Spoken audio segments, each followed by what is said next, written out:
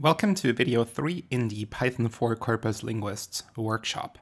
And in this video, we are first going to have a look at a few new concepts and a few new tools. And then we are going to work through exercises 8 to 17.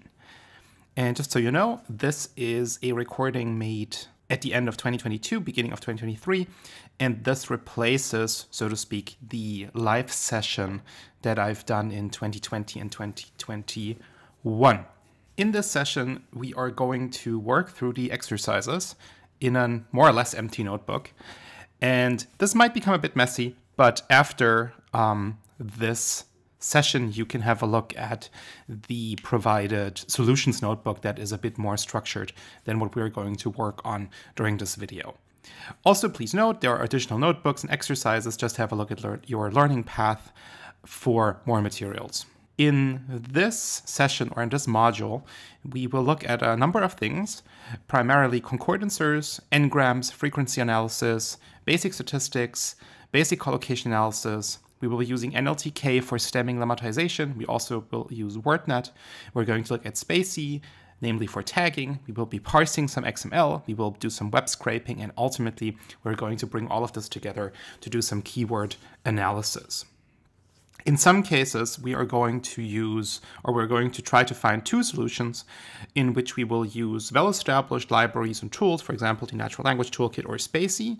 And we're also then going to implement some of these solutions in plain, well, more or less Python, so that we can understand how these things might work under the hood, but also so that you can see how this would be solved in a more real life or in a research environment using established tools.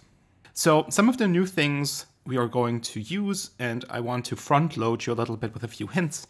We're going to look at importing using other libraries. We're going to look at classes and methods. We're going to look at list comprehensions. We're going to look at Pandas, a library that is primarily used in data science. And more particularly, we're going to look at DataFrames. You can think of these as sort of tables to use. We're going to look at the Enumerate feature. We're going to look at TextDirectory. Well, we've looked at TextDirectory, but it's going to be a refresher. And I'm going to introduce you to a very handy little Unicode tool called ftfy. And we're going through these one by one, so don't worry. A note, as this has been recorded in 2022, late 2022, in 2022, a number of very interesting tools have emerged, and I want to at least mention them here so that you have an idea of what's out there. And primarily, I'm talking about so-called large language models. And without going into details, these are models that are then put into tools, for example, ChatGPT, that have the capacity, beyond many other things, it's very interesting to look at them, to produce working code based on prompts. These are sort of instructions. So you have these language models that have sort of knowledge about how programming works, or how, for example, Python works, and you can give them an instruction and they will give you back more or less working code. And most recently, in December 2022, OpenAI's ChatGPT has demonstrated fairly advanced capabilities in both, well, writing texts, but also in coding. Here to the right, you can see an example. So the prompt here, so to speak, the instruction was write a Python script that tokenizes an English text. And then the system, the AI system, returns, sure, here's a simple script that tokenizes an English text using the NLTK library. So the system here decided to use that library. Well, decided is a bit far-fetched. It picked up on the fact that this might work, and it provides some code here, and it will also provide us with a possible output here. And without going into any details, this code actually works. It's actually a reasonable way of doing this. And we can just use this small example here to see how these AI tools, or AI tools like ChatGPT, like GPT-3, are actually able to produce code and assist us in coding. This is not part of this workshop, but it is important to realize and to know that these tools are now out there, and that these tools can actually help you in not just writing code, but understanding code and maybe optimizing what you've been doing. And I can only advise you, so to speak, to do some research and to look into this. All of that being said, please keep in mind that these tools, or these language models, while extremely powerful and helpful, are quite unreliable. They will give you meaningful, or at least what seems to be meaningful output, but it's not necessarily the case that this is true or that this actually works. Also, there are significant legal and ethical questions that are still unanswered. Most importantly, these models have been trained on more or less the internet, and it is still very much debated what this means from a perspective of authorship and how we treat the fact that these models have learned, so to speak, from others and how much of their work is in the output that these models produce. So just keep that in mind, but look into it. It's not just fun, but can also be extremely helpful. We will now go through these preliminaries and look at a few new concepts that you need to understand for these exercises. So first of all, we're going to look at importing. And importing, and you've seen this already, essentially means that we are using other libraries, that we are using external Python modules, for example, in our code. And there are a couple of ways of doing this. Here are the three most common ones. So on the top, import NLTK. We're importing the whole library. So we want all of NLTK available to us. And then in our code, we can use NLTK dot. This dot notation is very important. For example, stem, and then within stem, there's the pointer stemmer. Now, we can also, if we know that we just need that pointer stemmer, we can just import that specific thing. And to do this, we do from NLTK.stem import pointer stemmer. And this will make available to us pointer stemmer. Not the whole library, but just that. And now something you'll see, not just in my code, but if you look at other people's code, is that sometimes we use shorthands, for example, for libraries that we use extremely often. So for example, Pandas, which is used in data science a whole lot, often is imported as import pandas as PD. And this allows us to then just do pd.dataframe. So you can sort of introduce these shorthands. And some of these are fairly standardized. So most people within the data science community will use PD for pandas. So now for the first time here, we are in the notebook that we're going to use. And don't worry, there's already a lot of stuff in here, but we will go through this. So first of all, this is the notebook. We're going to look at the environment. And talking about importing, you can see that I've already written a lot of code here. And I'm just going to run you through this environment pretty quickly, and then we're briefly going to talk about what we just looked at in the slides, namely the import statements. So first of all, we are going to use these two commands to basically clone or download the repository. We're then going to install some dependencies, TextDirectory, JustText, and ftfy. And while this runs, we're going to look at these import statements. So here, I've already put in all the imports for all of the exercises. So we could go through this one by one. I'm not going to do this, but I've already put this in here to save some time. But you can see the different variants here. So on top here, we can see some imports from Python standard library. So these are things you don't need to install, but they come ship with Python, so to speak. Within the Python world, they basically talk about Python has batteries included. So this is all the things that you might need. So here we have regular expressions, we have statistics, and we have the math. And then you can see that we import some more specific things. For example, here from collections, import counter, or from IO, import string IO. And you don't necessarily need to understand at this point what these are, but just think about these import statements. So for example, here we do what we just talked about, import pandas as PD. So this will make available the pandas library to us as the shorthand PD. Or down here with the NLTK, for example, the pointer stemmer example. So from NLTK.stem. So within the NLTK library, there's a module called stem. And from this module, we just want one thing, and that's the pointer stemmer. Well, we actually also want the Lancaster stemmer, and we want the WordNet lemmatizer. But you get the idea. We want to have these three things available to us. We're going to import this. All right. So we can now also run this code cell here so that we have all of these available to us down the line. And then finally, we're also going to download two corpora, the hum19 UK, as well as the Coca sampler, and we're going to use these in the exercises down below. I've provided scripts here to download these corpora, and you don't necessarily have to think about these too much. If you're really interested, have a look at these scripts, but essentially what they do is they download these corpora and make them available to us here in our environment. And you can see this in a second here. If I open up this files view, then in here we have, first of all, what we've downloaded from the repository. And within that, you can then see that in data, we now have these two corpora available to us. For example, here the academic texts or the blog post and so on and so forth. And then finally, we have a helper function here that we will use later to look at large dictionaries. You don't need to think about this for too long. All right, let's go into some of the new tools and hints here, and we will start by looking at classes and objects. So classes are blueprints for so-called objects. So here we have an example, and we're going to run through this example. So in the first line on the left, so this is our class definition, we create a class called word. So we want a blueprint for something, for an object, and then later is a word. And every class definition starts usually, there are some other options of doing this, with a so-called init definition. And this is where this class starts. So if we create a new object, and you can see how we do this on the right here. So we could create, once we have this class, we can create a new word by saying word, and then for example, cat. And that's the object or the instantiation of that object. And once we do this, this first method here, init, will run, so to speak.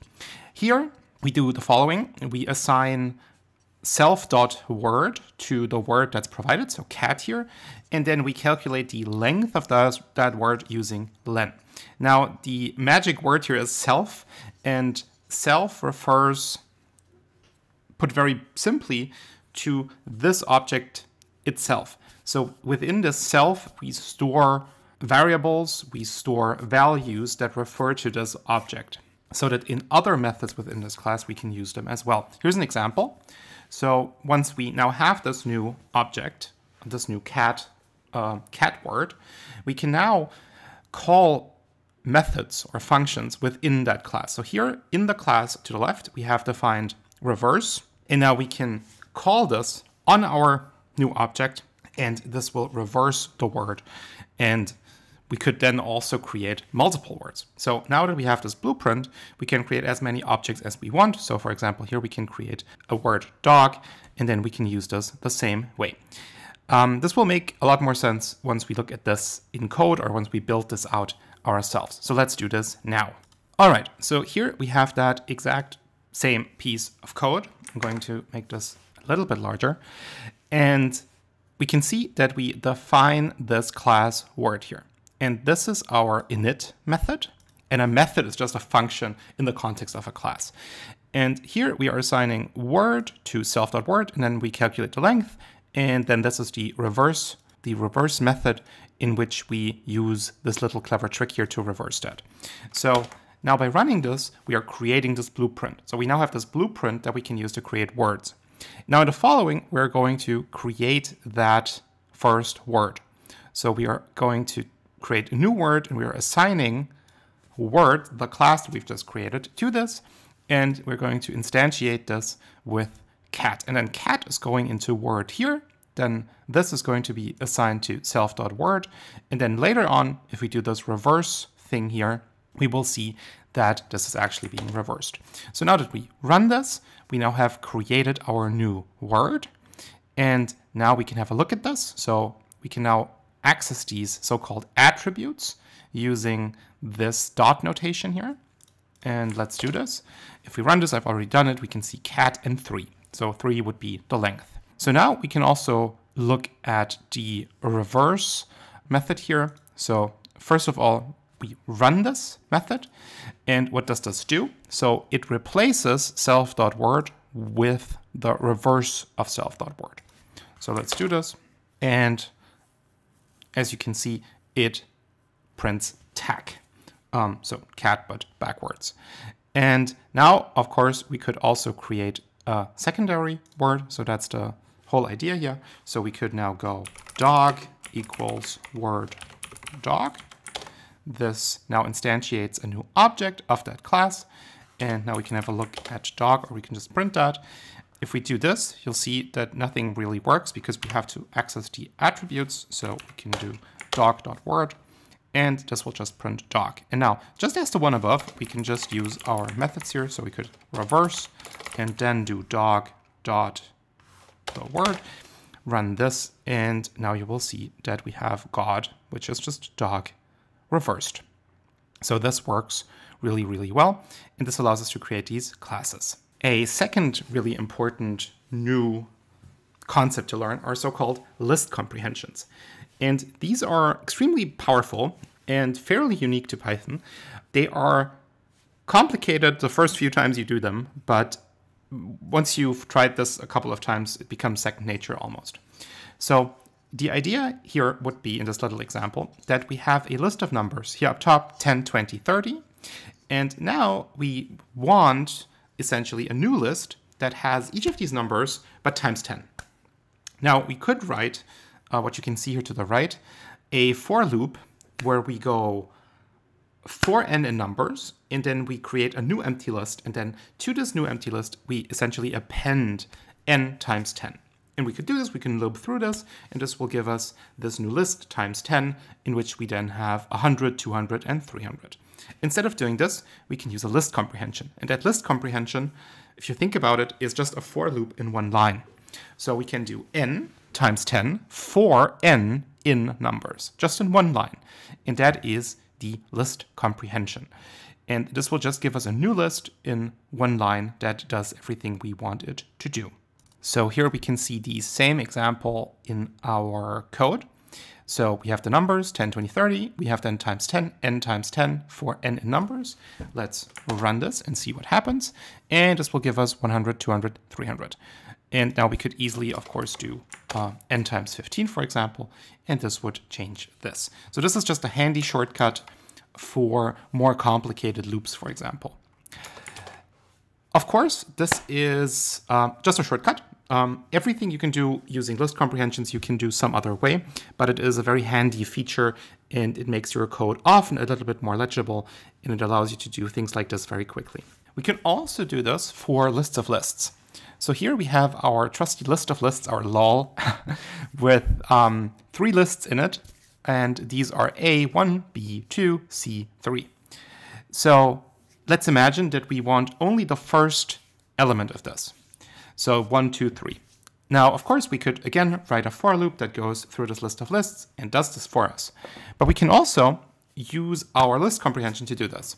So to get only the first element, not the 0th element, that would be ABC, but the first element, we do only first elements. And then we have these brackets, that's the notation for list comprehensions. And we do the first element of n for n in LOL. So for each n, could be anything really, in this list of lists, take the first one and create a new list out of that. And that is then 1, 2, and 3. And we can see this here, where this actually works really nicely. Now, list comprehensions can get even more complicated. And I just want to show you one little example here. We're not really going to use this down below, but it's interesting. So you could now also use conditionals in here. So you could go n1 for n in list of lists. And now you could do, for example, if n1 is greater than 1. You know, if we run this, we get only 2 and 3. So you can also add conditionals in here. So you have a for loop, and then you also have a conditional, an if statement here, and you can use this to almost filter your lists to your desire. Very, very useful concept. Actually relatively easy if you think about it in terms of loops and in terms of conditions, but the notation is a bit more complicated and you need to try this a couple times in order to really get it. All right, so let's look at another interesting feature, that's Enumerate. And by the way, I'm fully aware that I'm running through a couple of concepts here that are all quite complicated, and it's just a first introduction, but once you go through these exercises yourself and you play with these notebooks, these will make a lot more sense. I just want to show these to you once so that down the line, you're not too overwhelmed when we use these concepts. So Enumerate is very handy because it allows us to, as the name suggests, go through, for example, a list or go through something that we can iterate over and then assign values in doing this. So the way to do this is for index, and that could be anything. You could say for I or for number, comma, value, in, and now use enumerate as a function. And then you plug the list or the iteratable in here. So for index comma value in enumerate L, print index and value. And now you get 0A, 1B, 2C. So now each of the values in the list, ABC, gets also a number or an index to it that we can then use. So let's look at this briefly in code. That is in our notebook. And here we have that same example. So we have this list, ABC, then for index, comma value in enumerate L, print index, comma value, and this works. And just so that you see that index is not a magic word here, we could do just an underscore here and then print underscore comma value, and this works the same way. And this is very handy if you, for example, need to keep track of which item in a list you're looking at, or if you then do a secondary loop or something like that. So fairly handy, very useful. You'll see how we use this in a second when we go into the exercises. Another extremely useful tool that in terms of using it is extremely simple, but what it does behind the scenes is quite interesting, is ftfy, which has been developed by Robin Spear. And I'm just showing this to you because it is an issue that comes up all the time when working with text, so just so that you have this in your tool belt. And ftfy essentially fixes Unicode. So the important function here in this library is fix text. You give fixed text some broken Unicode and it will magically fix it. And it actually works in most cases. It's an extremely powerful and wonderful tool that just can save your day if you have any issues. So let's see how this looks like in our notebook. So as you can see, we have a Unicode string here, and here we have some apparent issues, and then we have no problem. This could be any Unicode text, and with Unicode, sometimes, especially if you encode from one format to the other, so you get a text document, for example, a corpus in Unicode, but for some reason, some of the files have been encoded differently. Sometimes there are these issues, or you've downloaded some text from the internet and then something is off. This happens all the time. Now, ftfy, as I've shown you in the slides, simply magically fixes this. So if you run this, you can see that we now get no problems with the correct, in this case, it's an emoji, the tick mark here, it has been fixed. And this works wonders. So whenever you run into problems with Unicode, remember that you have this tool available to you. Let's look at two more things before we go into the exercises. And for these two, I'm not going to show you code examples now, at least not in a notebook, but this will come up later. But I just want to give you this now so that when we look at the exercises, you already have an idea. First, let's look at Pandas. And Pandas, as I've said before, is a powerful data analysis and manipulation tool or library. It is used in more or less any data science project in Python. And you can think of this, if you really want, as sort of an Excel spreadsheet type thing within Python, but a lot more powerful. The key component of this are so-called data frame objects. And data frames are tables. Tables as you know them, more or less, but you can do very powerful things with them. So, for example, here you can see a data frame. And in this data frame or in this table, we have documents 0, 1, 2, and 3. We have given them an index.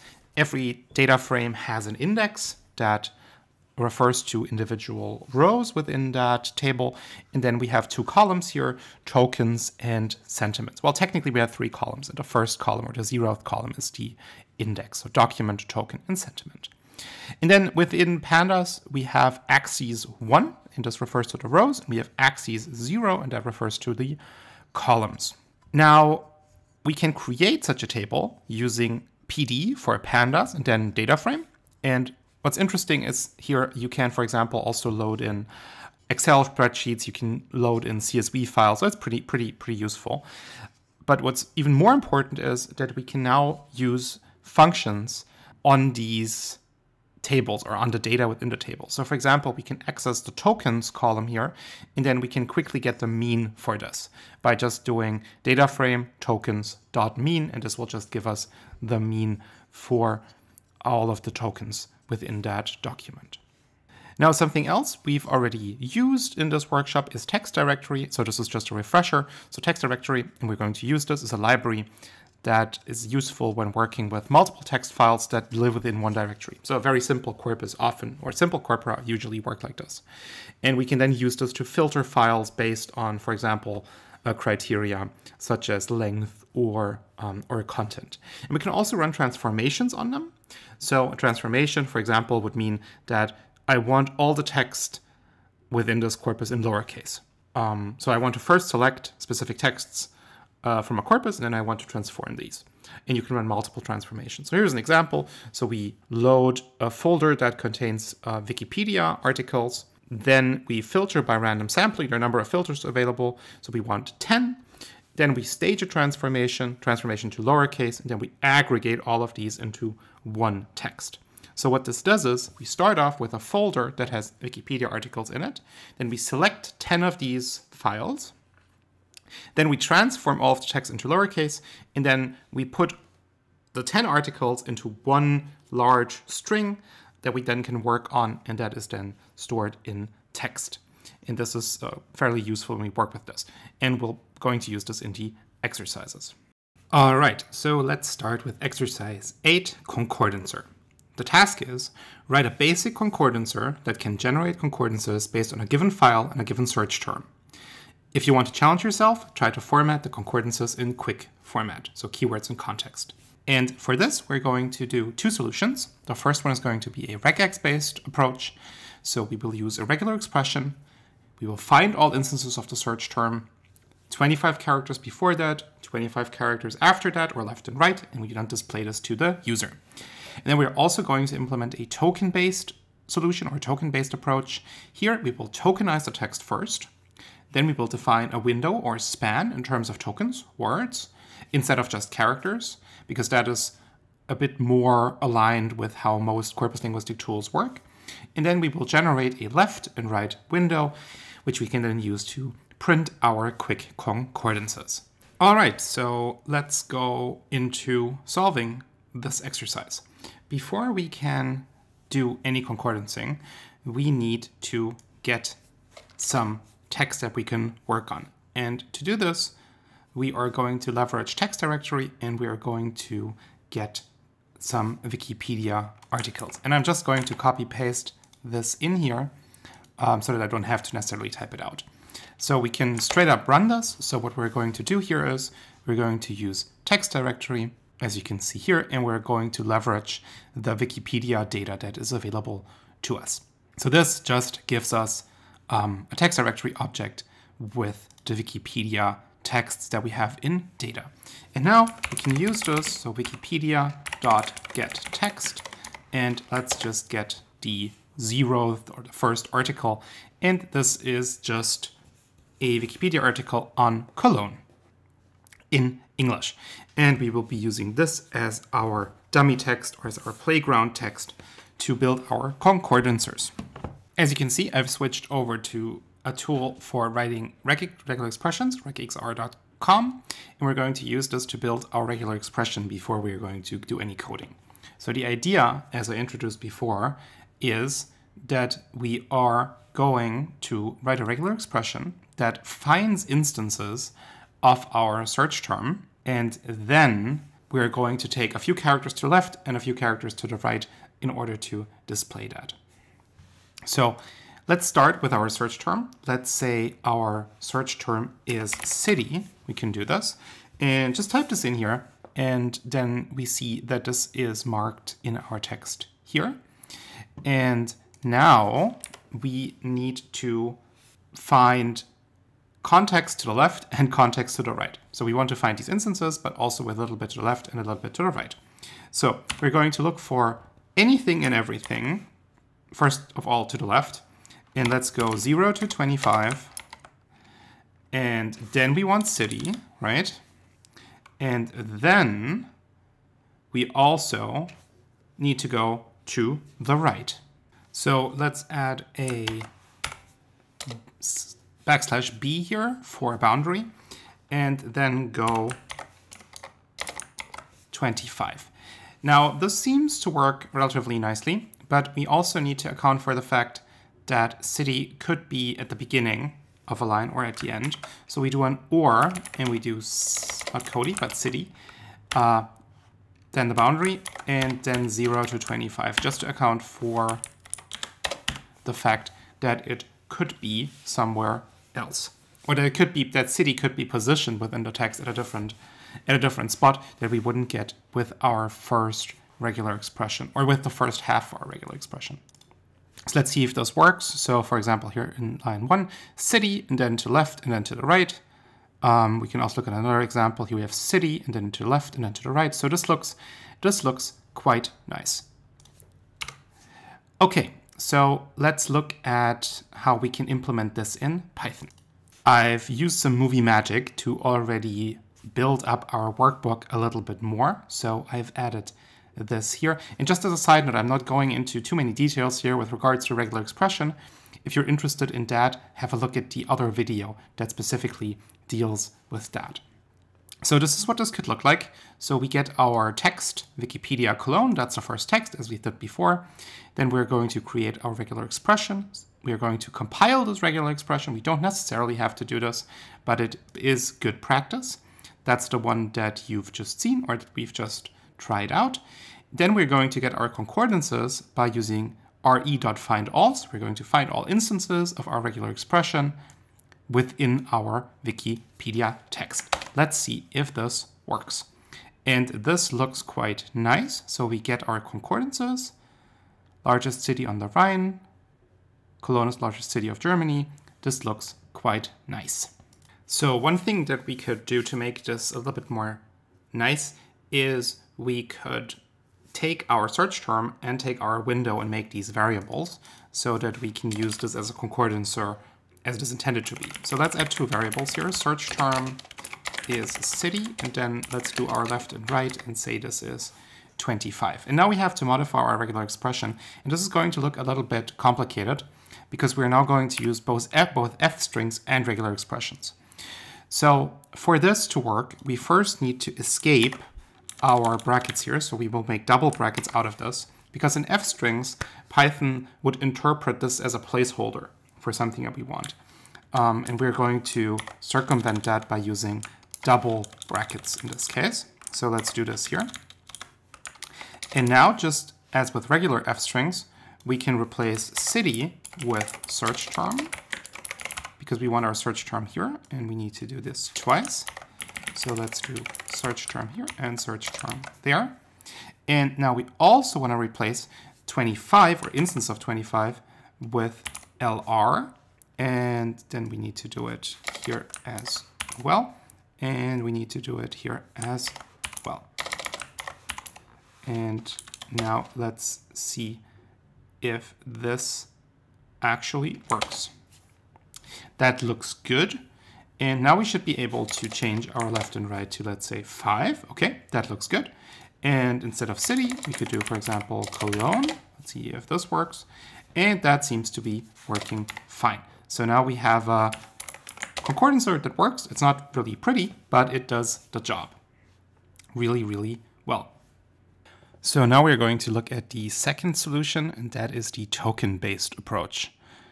To do so, we need to introduce 2 more concepts that we're going to use in the solution. I'm going to do this briefly using these slides here. The first thing we need to understand is the join statement. And with the join, we can turn an iterable into a string again. So let's say we have a list of tokens. The cat is gray. This is an iterable. I've used the term before. An iterable is just a sequence that can be iterated over. So essentially, if you have something that you can run a for loop on, that's an iterable. And now we can use join to make a string out of that. So for example, here, string 1 equals nothing dot join tokens. The cat is gray. Or you could use, well, nothing, a space character. Or S2, a dash dot join tokens. The dash cat dash is dash gray. So basically, you take all of the elements of an iterable and then you join them together using a character you've defined. In S1, I've used a space character. In S2, I've used a dash character. So how does this work? Let's assume that we have our string or text tokenized. So we have a list, the cat is gray and likes mice. We also have our search word, which is gray. And now let's assume that for the position of gray for our search word within our tokenized text, we have an index and we call this index ID. All right. We also have our left and right window size. And now we can use slicing to construct the left and right context. So our search word is the middle, ID. And now we can use slicing to get the left and the right context as is shown here. So for example, for the left, we do text tokenized ID. So that would be the position of gray minus our left-right window size up until ID. So that would be 3. Or now for the right context, we do ID plus 1 because we want one word to the right. So that would be ID, which is 3 plus 1. And then we go until ID plus LR. So that would be up until 5, right? So then we have cat is gray and likes. 2 to the left, 2 to the right. So let's now look at how we implement this in Python.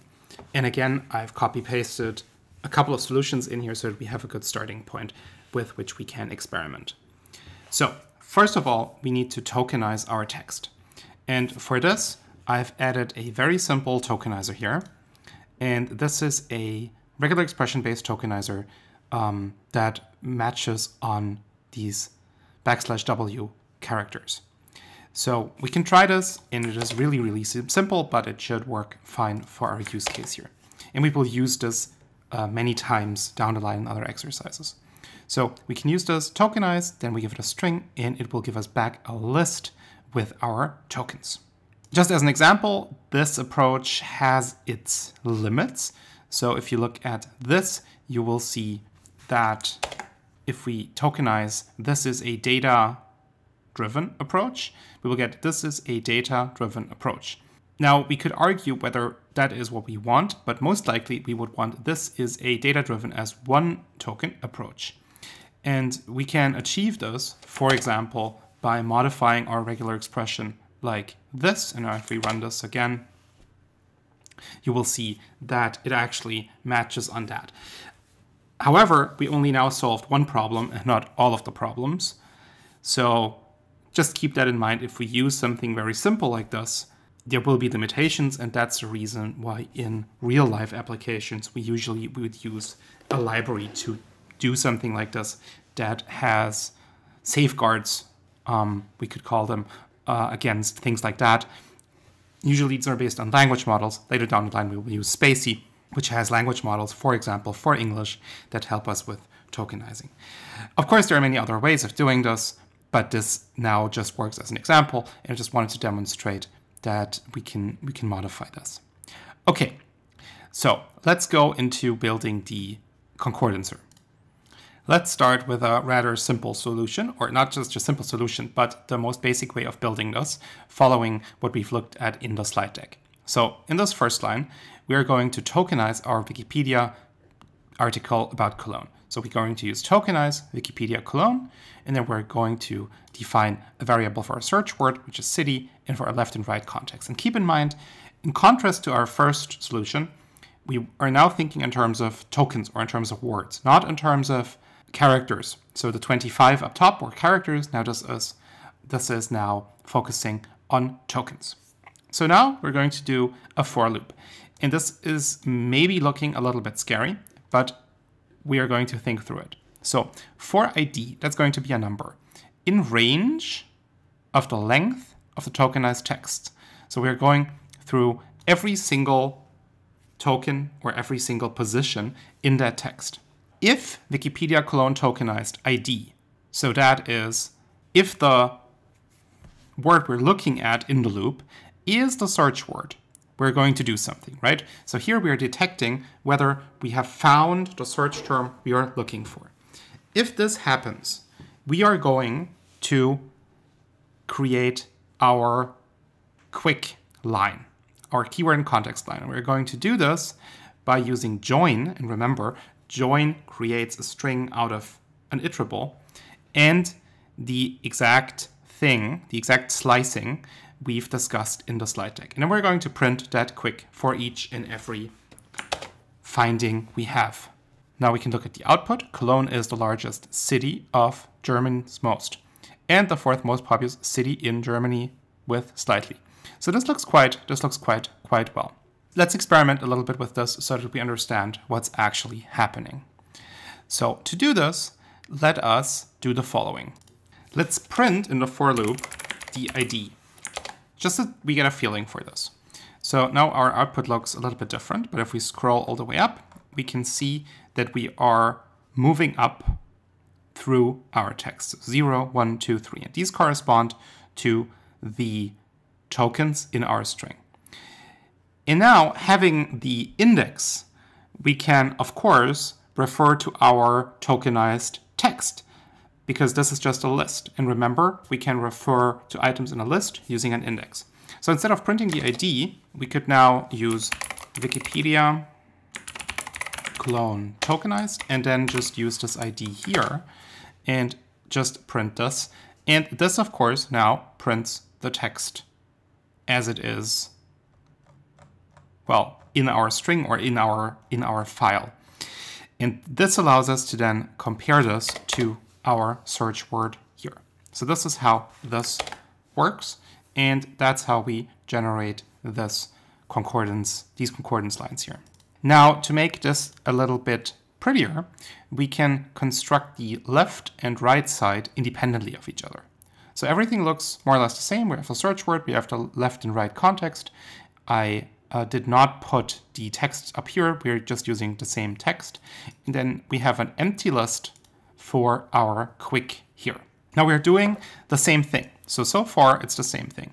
We are going through our text. We are looking for positions in which the word is the search word.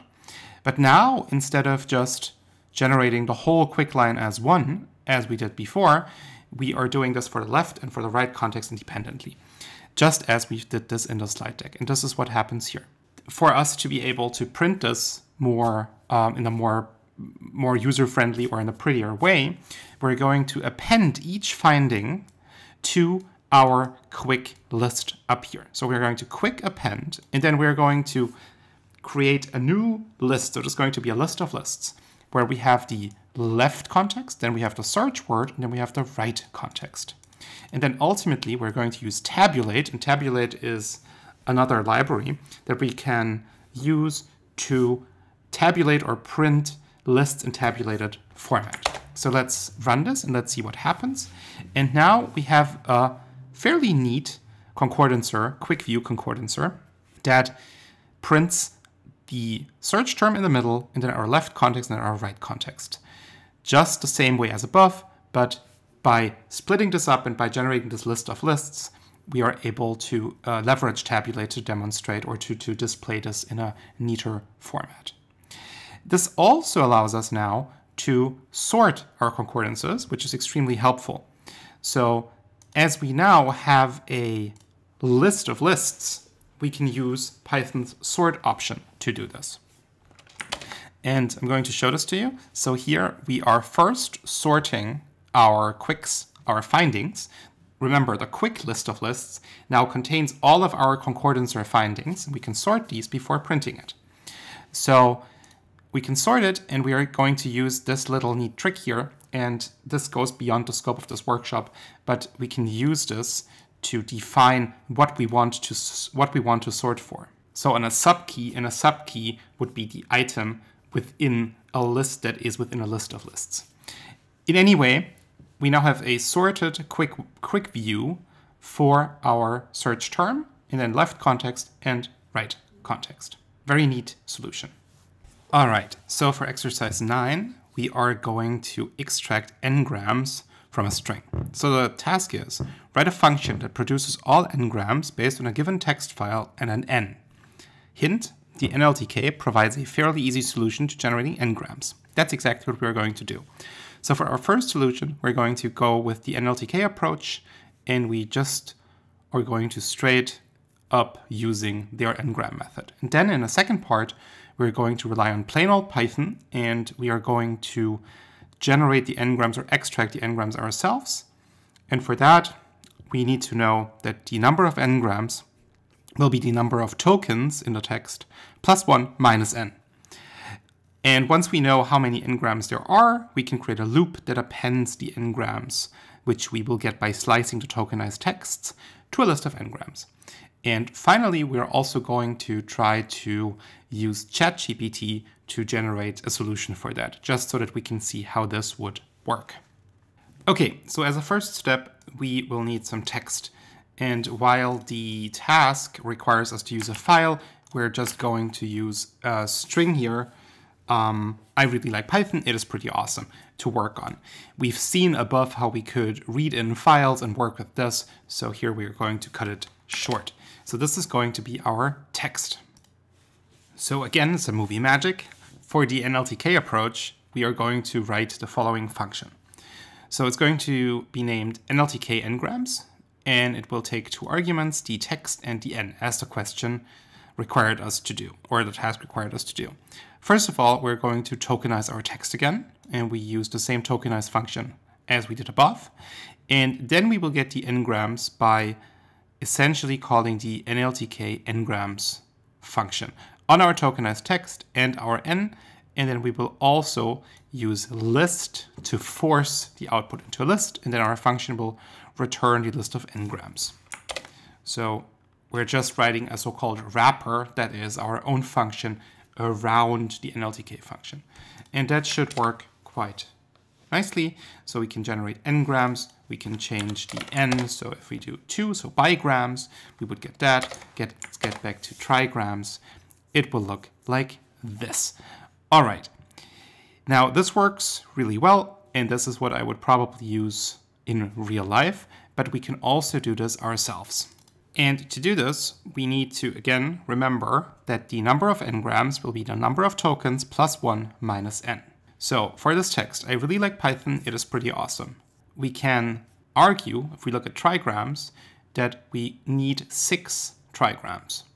So the way we do this, and it's pretty simple if you think about it, is we loop over our number of ngrams. We know it's going to be 6. And then for each, we're going to slice our tokenized text into the appropriate lengths. So 3 in this case. So as you can see in this table, the 0th ngram is going to be I really like. Then we're going to look at really like Python. Then we're going to look at like Python it, and then Python it is. And this way we will get all of the ngrams. And take a second to have a look at the slide and kind of play this through in your head. The underlying principle is relatively simple, but you need to play this through once to really grasp the idea. So now let's do this in code, and then you can experiment with this, which really helps in understanding that. So here we have the ngram function in good old Python. And again, it takes a text, and then it takes an n with a default argument of 3. We're going to tokenize our text. Then we are going to determine the number of ngrams following this little formula here. And now we will also create an empty list for our ngrams. So now we will loop, we have a loop here, a for loop here, for the range of number of ngrams. So this is going to be 6 for the trigrams. And then for each of these, we're going to append, just as we did in the slides, our ngram to this list. And if we do this and now run this, we will be able to see these different ngrams here. And that works really, really well. Now, as promised, we will also have a look at now a third option, more or less for demonstrative purposes, and we will try to use ChatGPT to solve this problem. So to speed things up, I've already started here, and I prompted ChatGPT to write a Python function that extracts ngram from a given text. So ChatGPT came back with, here's an example function that takes a list of tokens and returns the ngrams as lists of tuples. So we define get ngrams, takes a list of tokens and an n. It also creates an empty list for the ngrams. And then, as we did, it loops over the range of the tokens minus n plus 1. But it does this in one step. So that's pretty much the same thing we did. And then this is, again, exactly the same thing we did in our example. But it also provides us with an example of how we could use this function. So first of all, they take a text.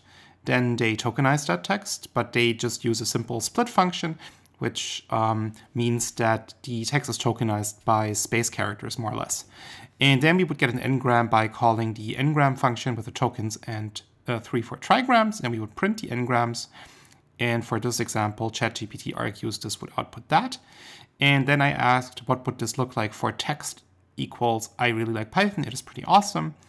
And it gave us some usage examples and the output which it believes this would do. So let's try this. I mean, we are pretty sure that it works because we wrote very similar code, but for the sake of argument, let's just try it. So I copied over the code from ChatGPT. At least it runs, that's good. And here I took the usage example that they provided. Let's run this.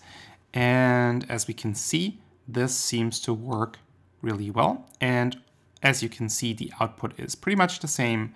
Well, it is the same as our plain old Python solution produced. Now, as you can see, we were able to leverage ChatGPT to come up with a solution for this. I personally think that this could have been written a little bit nicer. Of course, this is very compact, but as we did above, for example, this could be made more explicitly by putting this in its own thing and so on and so forth. But these tools are quite powerful, and I just wanted to take the chance to demonstrate that even with these fairly specific use cases, this is corpus linguistics, tools like this are able to produce a good starting point for us, although at this point, you shouldn't necessarily trust what this does and really think this through. But in this case, this could have really saved you some time, and you could have used this to essentially finish your homework here. So keep that in mind, and I'm sure as these models progress, we will see even more powerful capabilities in the near future. So now let's move into exercise 10, frequency analysis. And for this exercise, we need to write a script that generates a frequency table for a given text. The list should contain all types and their frequencies. Hint, have a look at Python's counter capabilities. That's exactly what we're going to do for our first solution. So Python's counter is a very straightforward to use tool or function to count all elements in an iterable. So that's exactly what we want. Once we've done that, that's the straightforward Pythonic approach. We will be using both NLTK as well as spaCy to do it. And for NLTK, we're going to use the frequency distribution function, and with spaCy, we're going to rely on spaCy documents. But we'll see that in a second. So before we go into the code, let's have a look at counter first. So as I said, counter can be used to count hashable or iterable objects. Technically, it's hashable objects. So for example, a list. And the resulting counter object, so counter, remember back to the classes, we initiate a counter object, and then that counter object holds all the information that we want. And this counter object behaves a lot like a dictionary, and it contains all the individual elements as well as their counts. So for example, here we have a list of numbers, 1, 1, 2, 3, 3, 4. Now we use this counter class to get a counts object or a counter object. Here it's called counts. And then we can look for the individual elements. So for example, if we look for 1 in our counts, in our counter object, which we call counts, we will get the number of elements, the count of them, which is 2. If we were to look at 4, we would get 1, and so on and so forth. Also, as this is an object, it has some methods. Remember back how we had the reverse method in our word class? One of these is most common, and with this we can look at the most common elements in a counter. So now that we know this, let's implement a frequency table in Python. So first of all, we need our file or our text, and here we are going to use the exact same Wikipedia text that we've used before. And as you can see here, I just copy-pasted essentially the code from above. And I've also added this print statement here with which we can check how many tokens we have in our text. This reads now, there are 405 tokens in Wikipedia Cologne, given our tokenizer that we've been using. Of course, if we were to use a different tokenizer, a different regular expression, we would get a different number of tokens. So again, with the movie magic, we will now look at the counter approach. And this first line here is the core component of it. So here we're going to use a counter on Wikipedia Cologne tokenized. So this is our iterable. And then we're going to get the 10 most common items here. Now, just as a reminder, counter is not just available to us by default. We'll have to go up and we'll have a look in the environment section here. And then in my import statements, you can see that right here, we are doing a from collections import counter. So this class here is now available to us because we have imported it from collections. So just keep that in mind, that sometimes we have to do this. All right, let's see how this works. So I'm going to run this. And now we will get the 10 most common words or tokens in this text file. So the, of, and, colon, city, in, is, and so on, so on and so forth. More or less what we would expect. We can assume that this is also correct. Now, of course, we can also visualize this. And we haven't talked too much about visualization in Python, and this is not technically part of this workshop. So I'm not going to run you through this code in detail, but what we're going to use is a library called Seaborn, here imported as SNS, and SNS allows you, or Seaborn allows you to plot or visualize things relatively easily. So if you're interested in that, have a look. So first, in this first line, we're going to do the same thing we did above, but we are going to use dict to turn our counter object into a dictionary object. And we're going to do this because Seaborn cannot deal with the counter object. So we have to do this. And then we're going to plug this into Seaborn, and let's run this. And here we will get a relatively nice visualization of our frequency distribution. So again, we have a little bit over 50, and then it goes down to populous, at least for the top 20 ones. Okay, so these are absolute frequencies. Of course, we're also interested in relative frequencies. And for that, we are first going to define a function that turns our absolute frequencies into relative frequencies. And this is fairly standard corpus linguistics stuff, but this is the way one way you could do it programmatically. So we're defining a function here. This function takes the absolute frequency and it takes the corpus size. And then we are going to return a rounded relative frequency, so absolute frequency divided by the corpus size times 10,000. So we are normalizing per 10,000 as this function is named. Of course, you could now also do a normalized function, a more general normalized function. So just if you were interested, you could do per n, for example, and then we would do absolute frequency, corpus size, and n, or k. And then, of course, we could do something like this. So we just copy paste this and make this our n. And now we would have a more generalized version of that if we wanted that. But here we're just going to work with the per 10,000 version of that. But just so you know, this is how you could do it. And of course, in a more general purpose scenario, this might be what you want to do. And now we're going to do more or less the same thing as above, but let's go through it. So first of all, we get our frequencies from our counter, this time not just the most common ones, but all of them. And then we are going to get our corpus size. And here I decided to take all of the values in the counter object and sum them up. Alternatively, we could just have relied on our tokenized string and just got the length of that list. Same thing. Then I create a empty dictionary. So remember, an empty list is just two of these, two brackets, and an empty dictionary is two of the curly brackets. Now we're going to do something that's a little bit more complicated, but it will make sense in a second.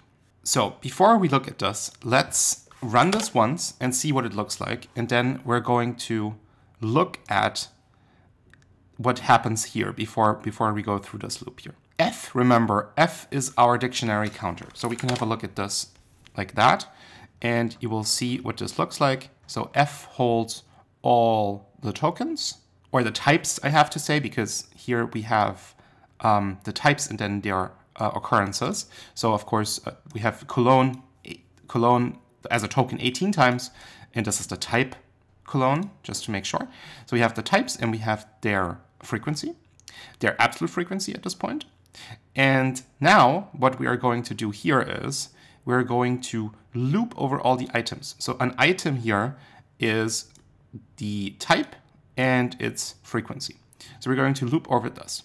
Here we are going to do it in a way in which we get both the word or the type and the absolute frequency in one go.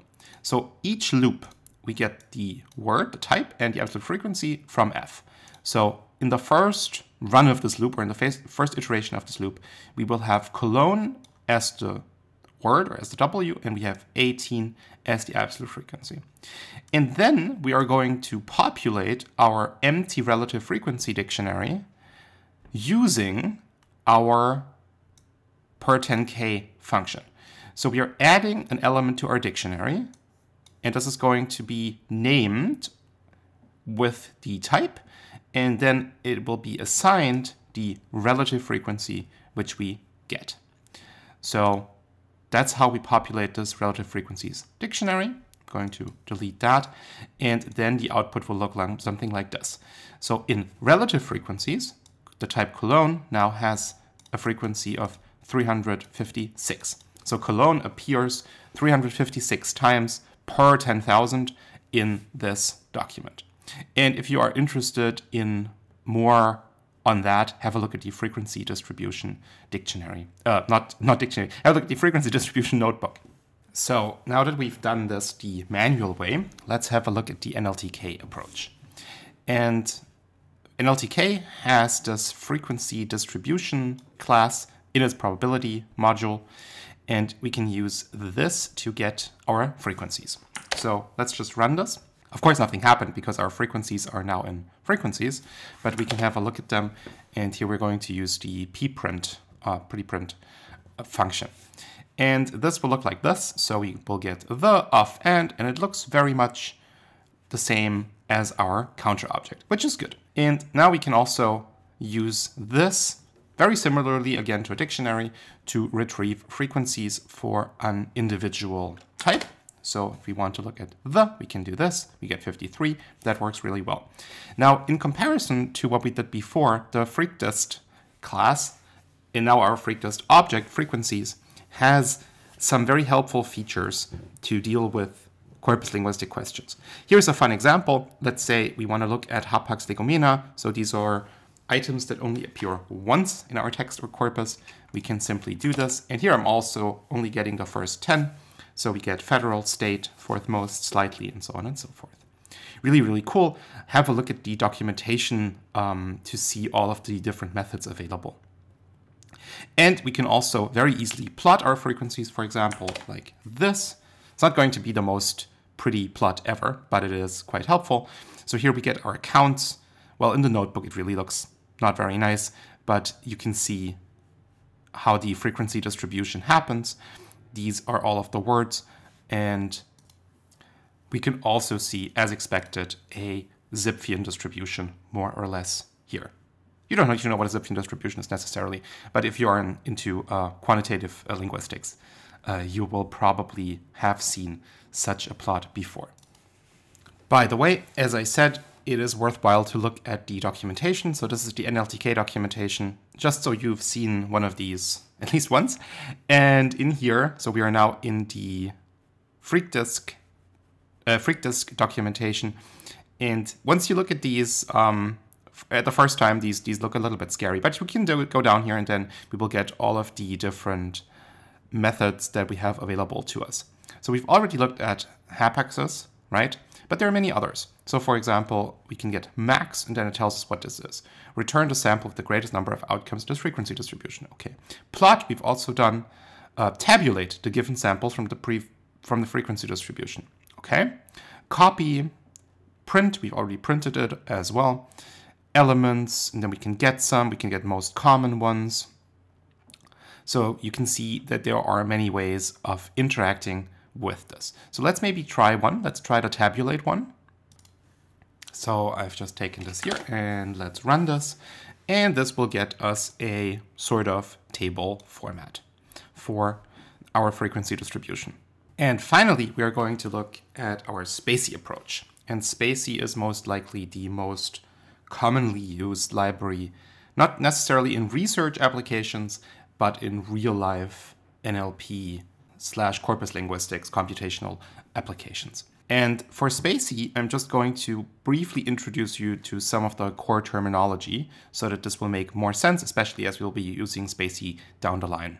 So in spaCy, we start with documents, or we usually talk about documents, well, and languages. But we'll have a look at this here. So a spaCy document, or a spaCy doc, that's the class or the object then, is a sequence of token objects. This will make sense in a second. Above the document, so to speak, we have a language object. A language, in the sense of spaCy, has both a vocab, and this vocab contains lexeme objects, and the vocabulary contains all the lexemes as well as other shared data. So here to the right, you can see roughly how this works. So we import spaCy. Here first, we define a language. And defining a language in the world of spaCy means that we usually load a language model, a pre-trained language model. You could train your own language models, but that's way beyond the scope of this. So we load an English model here, and that makes available to us the language. And you can see here, I'm printing the type of that object. You can always do this, and then you see what it is. And the language here now is a spaCy language, English. Now we can look for lexemes in the vocabulary of that language. So here I'm getting a lexeme, and we are doing this by accessing the vocab within the language, and then we can use getItem that's specific to spaCy, the lexeme for hello, and we will get that back. And then the lexeme object has a couple of attributes and properties, so for example the text, but also a number or an ID referring to that. So here we have this lexeme object. Now that we have a language, and that language has lexemes and a vocabulary, we can create a document. And to create a document, we will be utilizing the language. So we will, so to speak, give the language a string or a text, and then this will generate the document. So here we get a spaCy document, and that's where it gets really interesting, because in the context of a document, linguistic properties are being assigned to each token in the text using the language model. So once we've done that, we can, for example, get information about the parts of speech and about syntactic relations within our document. Beyond the document, or the document consists of token objects, and that's the final piece here, we can get now individual tokens from a document. And these tokens hold, as I said, this information, hold linguistic information determined by the language model. But that's something we will look at in more detail later. Here, we will be using the documents to get frequency distributions. So this is going to look a little bit complicated, but you'll see that it makes sense. So first, we are getting our language. We are going to use spaCy load, and we're going to load in that English model. Now, instead of language, I called it NLP, and that is due to the standard way of doing this in the spaCy world. So in spaCy world, usually NLP refers to the language we're currently working in for natural language processing. And then we are going to generate a document, not generate, but we get the document using our model. And now we are going to do something interesting. Now we're going to get our frequencies, and we're going to do this by using the count by method of our document. And we're going to count by the attributes, or we are going to count by specific attributes, and that is ort. And that is the ID of an item in our vocabulary. So this will give us numbers, but as you've seen before, these numbers rely back to specific objects in our vocabulary. This sounds very complicated, but you will see that it makes sense.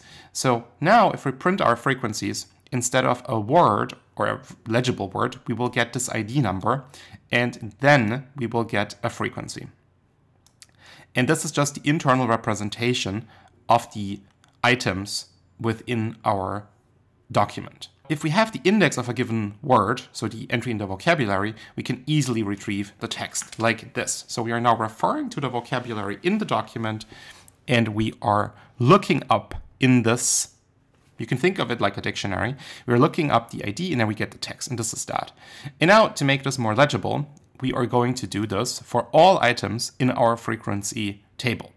So as before, we are going to have a for loop that gets the vocab index, this is that number, or a number like this, and the count in our frequencies. And then for each of these, we're going to make this human readable by performing this little trick that we've done above, and then we're going to print this.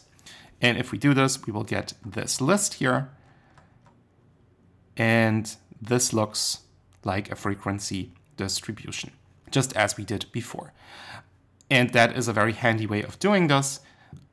This definitely does not utilize spaCy to its fullest extent, but we're going to see what spaCy can do at a later point in a later exercise. So now we've reached exercise 11, and this is all about computing basic statistics. So the task for this exercise is write a script that generates the following statistics for a given search term and a set of files, a corpus. So we're working on a corpus now, and we want the absolute and relative frequencies, the mean frequency, the standard deviation. Also try to plot the frequency distribution across files. And we're going to do, well, 1.5 solutions here. So first, for our basic approach, we will define 2 functions for getting the absolute and relative frequency of a given text. We've almost done this before. And then we are using a third function to generate the frequencies for a number of texts, so for the whole corpus, and we will store this in a list. And finally, we will then use Python statistics functions to get the required statistics. Once we've done that, we will move into Pandas and use a more sophisticated, but also more standardized data frame approach. So after getting the vocabulary, and we will talk about this in a second, of the corpus, we will use one of the functions from above to populate frequency tables. And we will then create data frames from these tables and then run our statistics of these.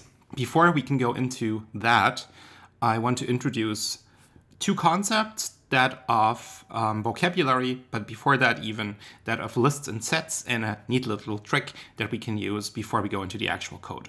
So the first idea I want to introduce, because we're going to use this, is lists and sets. So you already know lists, but we haven't really worked with sets. So sets in the mathematical sense are well-defined collections of distinct elements. And that's the point here. These are distinct elements. So a neat little trick in Python or any programming language that you can apply is if you have a list with items, let's think about tokens here, and you only want the unique things in that list, you can just turn that list into a set, because the set can only have distinct elements. And that's a neat little trick to get only the unique elements within a list.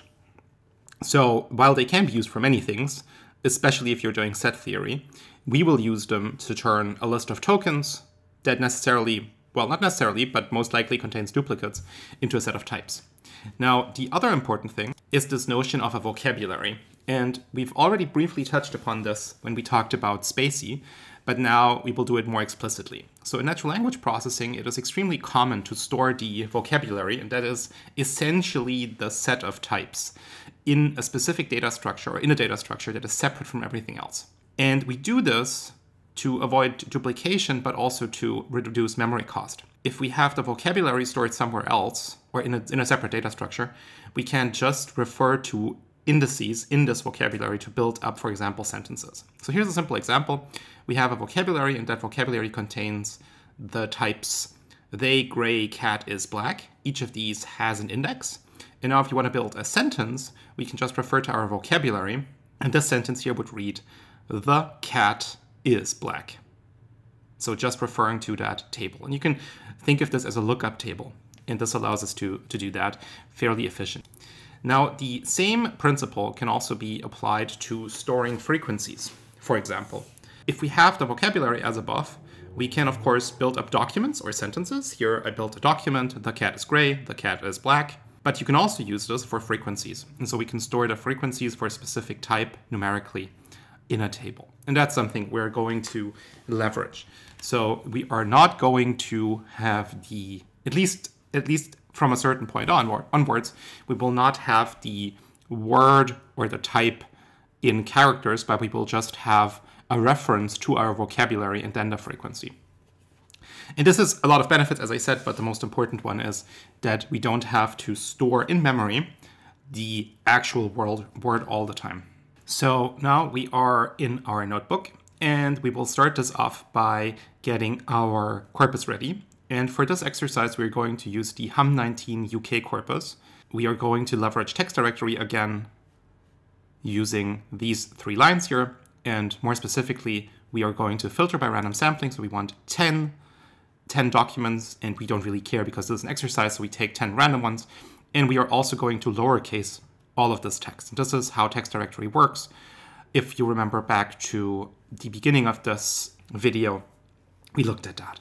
And then just to check Well, first of all, we transform to memory, and then we're also going to print the aggregation so that we can check what we have. And as you can see here, we have our 10 files here, referring to years within that corpus, and then we have some information about the characters and the tokens, and then we have the transformed text, and as you can see, all of this is lowercase because we ran the transformation lowercase transformation. Let's start with our basic approach. So here we have it, and first of all, we will write a function that helps us to get the frequencies. So basically, we want to replicate what we did above to get a frequency table. And here we will do the tokenization just within that function. This is relatively convenient for us here because we don't have to think about it. However, that is not really efficient, and usually you would probably split this up, as I put in the text here. But what this function basically does is tokenizes the text that we plug in here. It then uses the counter approach to get the frequency table, and it returns that frequency table to us. Now, an important note is that the counter has an additional nice property, because the counter object will return 0 if the element is not present. So we can try this here. So we have a test text, the cat is black, and now if we get the frequency for cat, we will get 1, and if we get the frequency for dog, we will get 0. And this is really, really nice because this allows us to not having to think about whether something is present or not present in our frequency table, because if it is not present, we will just get a 0.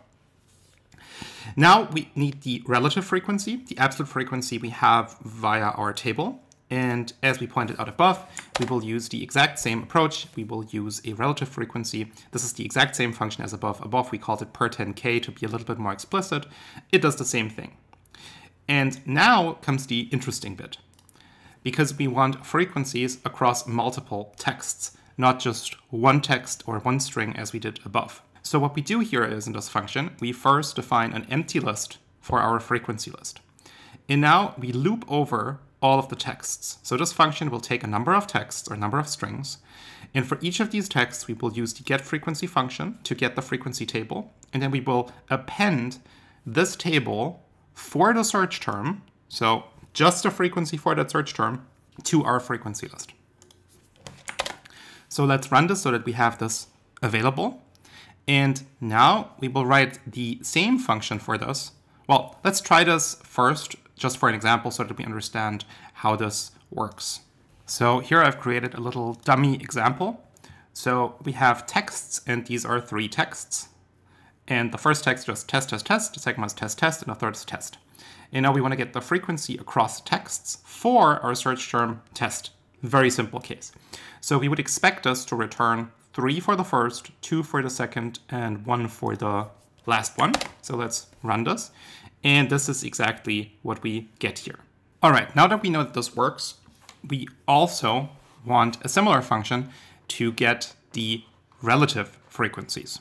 So same thing, but this time, so we start off the same way, but this time we will get the corpus size. Well, in this case, it is the text size. And then we are going to use our relative frequency function, just as above, to get the relative frequencies. Aside from that, this works exactly the same. Now, you might wonder whether we could have done this in one go, and absolutely. So we could have created a frequency function that provides us both the absolute and the relative frequency in one go, but I wanted to keep it relatively simple here so that we can understand this. Also, generally speaking, it is advisable to have more or less single purpose functions, or functions that do one thing and do it really well, because that makes debugging a whole lot easier. So if you run into problems and you have smaller functions, it is a lot easier to figure out what went wrong here. So let us continue. Now, for the first time, we're going to really use a list comprehension. And we're going to use this to get our texts. So this list of texts, remember here we just had test, test, test, test, test, and test. We want this for the corpus. And we're going to use this to get these texts from our aggregation from TextDirectory. So we are going to take the transformed text for each document in our aggregation. Now, if we scroll up, we will understand this. This is our aggregation, and our aggregation has the transformed text in it. These are the documents. So for each document, we're just going to take the transformed text. We are not interested in the file name. We're not interested in the characters and so on. We're just interested in the text. So we are taking that. And this is what this does. So this will give us these texts. We could also have a look at it. So if we run this, we will get all of the text in these files. But let's get rid of this and now focus on the statistics that we want to do. First of all, we want to get the frequencies across texts. And these are the absolute frequencies. So we're going to use our function and we are going to look for the word shook.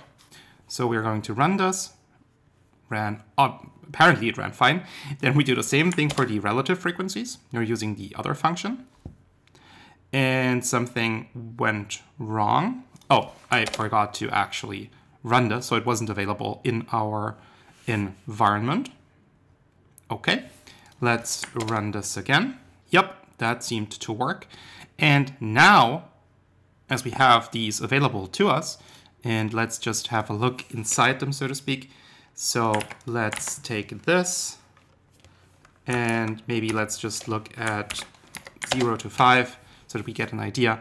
And now we have our relative frequencies for shook across these texts as a list, right?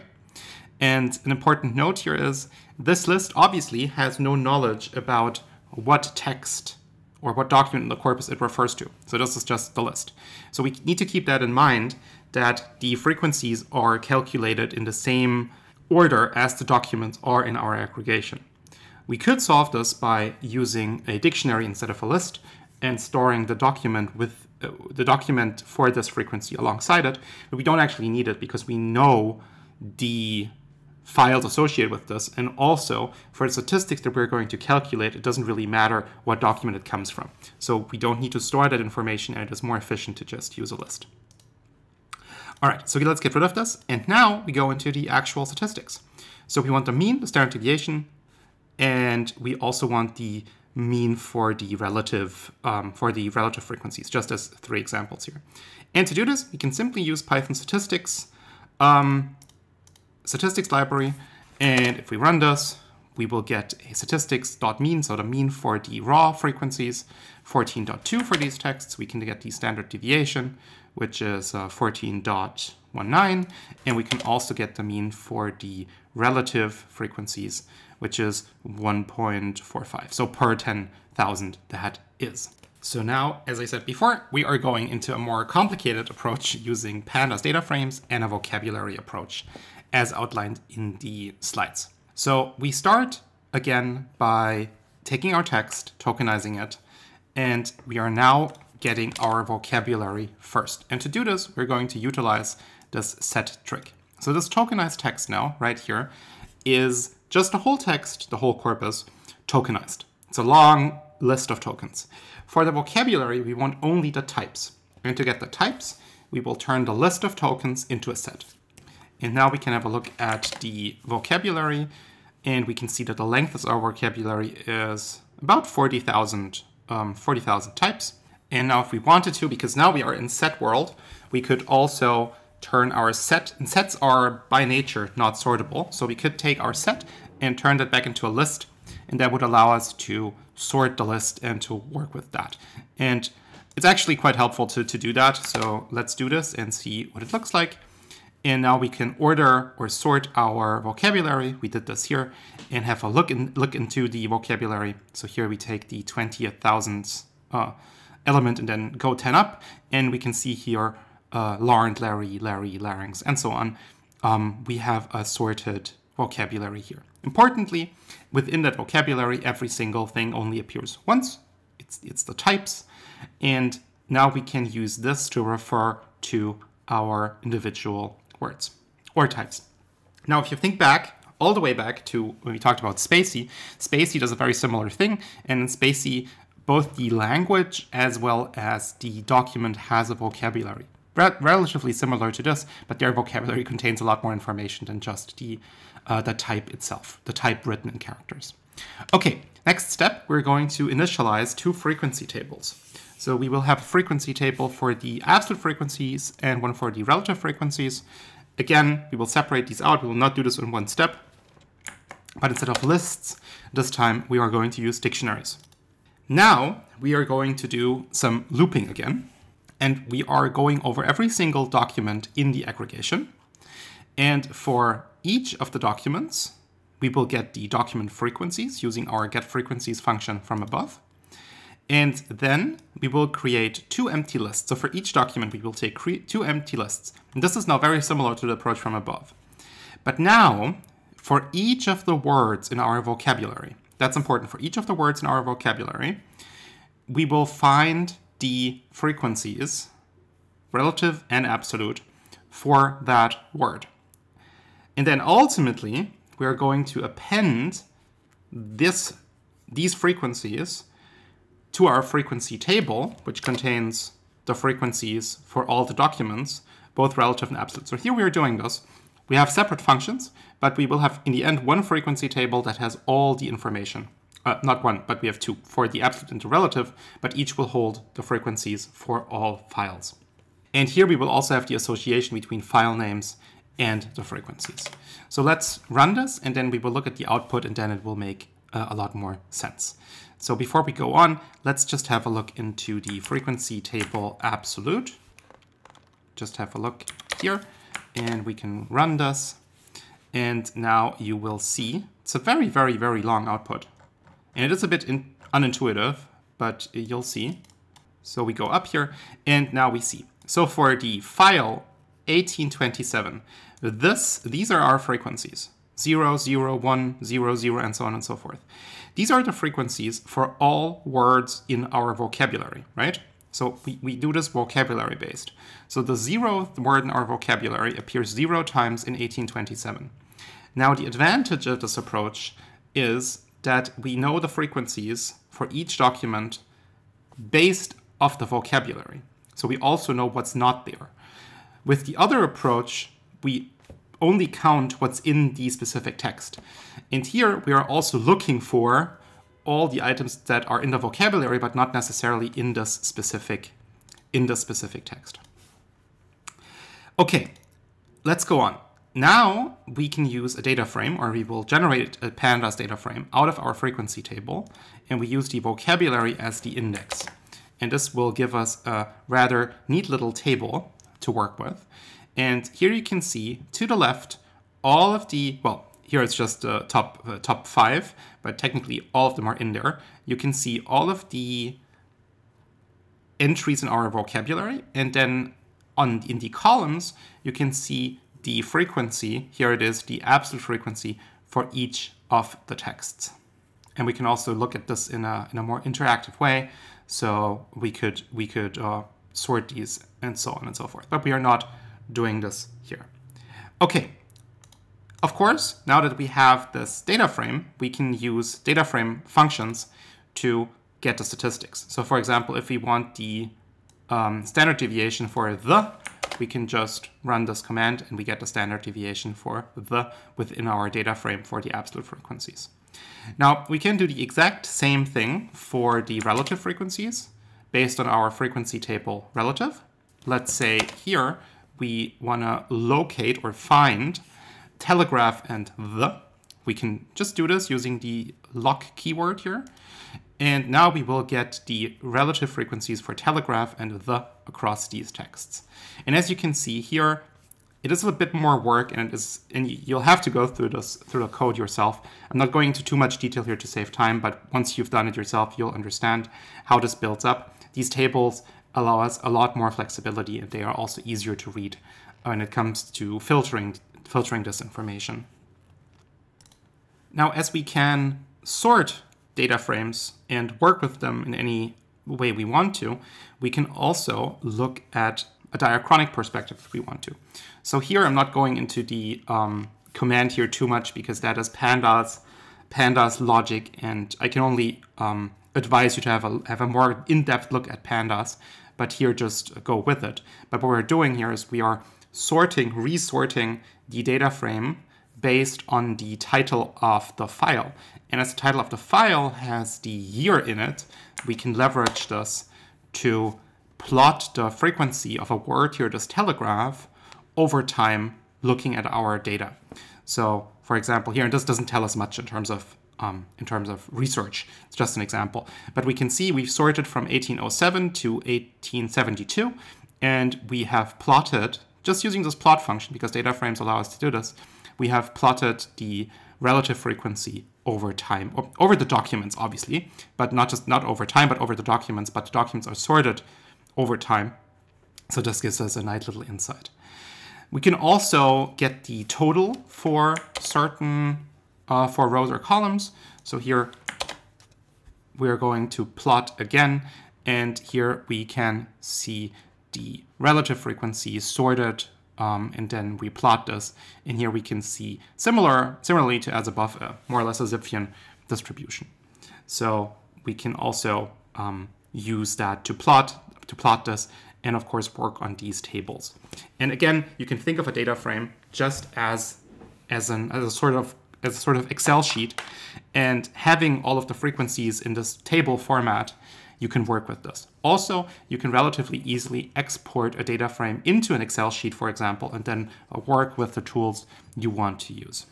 Now, how would we do this? So again, looking at the documentation, this documentation for Pandas, I'm looking at a data frame, and then a Pandas data frame has this method to Excel.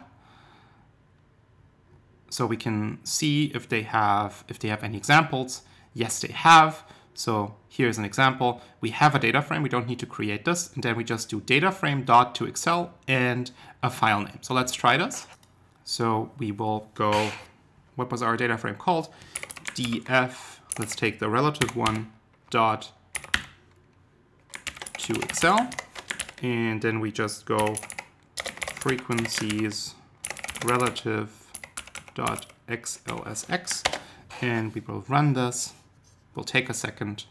Apparently it has finished. We can look at our files here for a second, and we can see this Excel file here. And if we open this, we can see that we now have the frequency information and the texts in an Excel spreadsheet that we can work with. Okay, so let us move into another core methodological framework or a core staple of corpus linguistics, and that is collocation analysis. So here we need to write a function that allows us to find collocates of a given word in a given text file. And the question states, if you want to do this from scratch, you will have to implement a collocation association measure of your choice. And of course, we're going to do both of these. Before going into this, I want to introduce briefly the understanding of collocation that I'm applying for this exercise, as there are many frameworks available. So we're going to use a fairly simple understanding of this. We have a node word, and then we have a window. And the question that we're trying to ask is, which words or tokens appear frequently within the node window, or more frequently than we would expect statistically if it was just by random chance. And to solve this, we're going to first do an NLTK approach, and we are going to use this library. And then we're also going to implement the traditional approach here to collocation using MI scores from scratch. All right, let's start with the NLTK approach. So first of all, we need our dummy text again, and we're going to go back to our trusty Wikipedia case, and we're going to just run this again. And here we now have an article on linguistics, and I've just gotten the length here from the tokenized. We're going to tokenize this right from the start, and we can look at this. So we have a document length of 306, and the first couple of tokens are linguistics is the scientific study. And now we are going to do collocation analysis using NLTK. So here I've used the bigram ASOC measure from NLTK.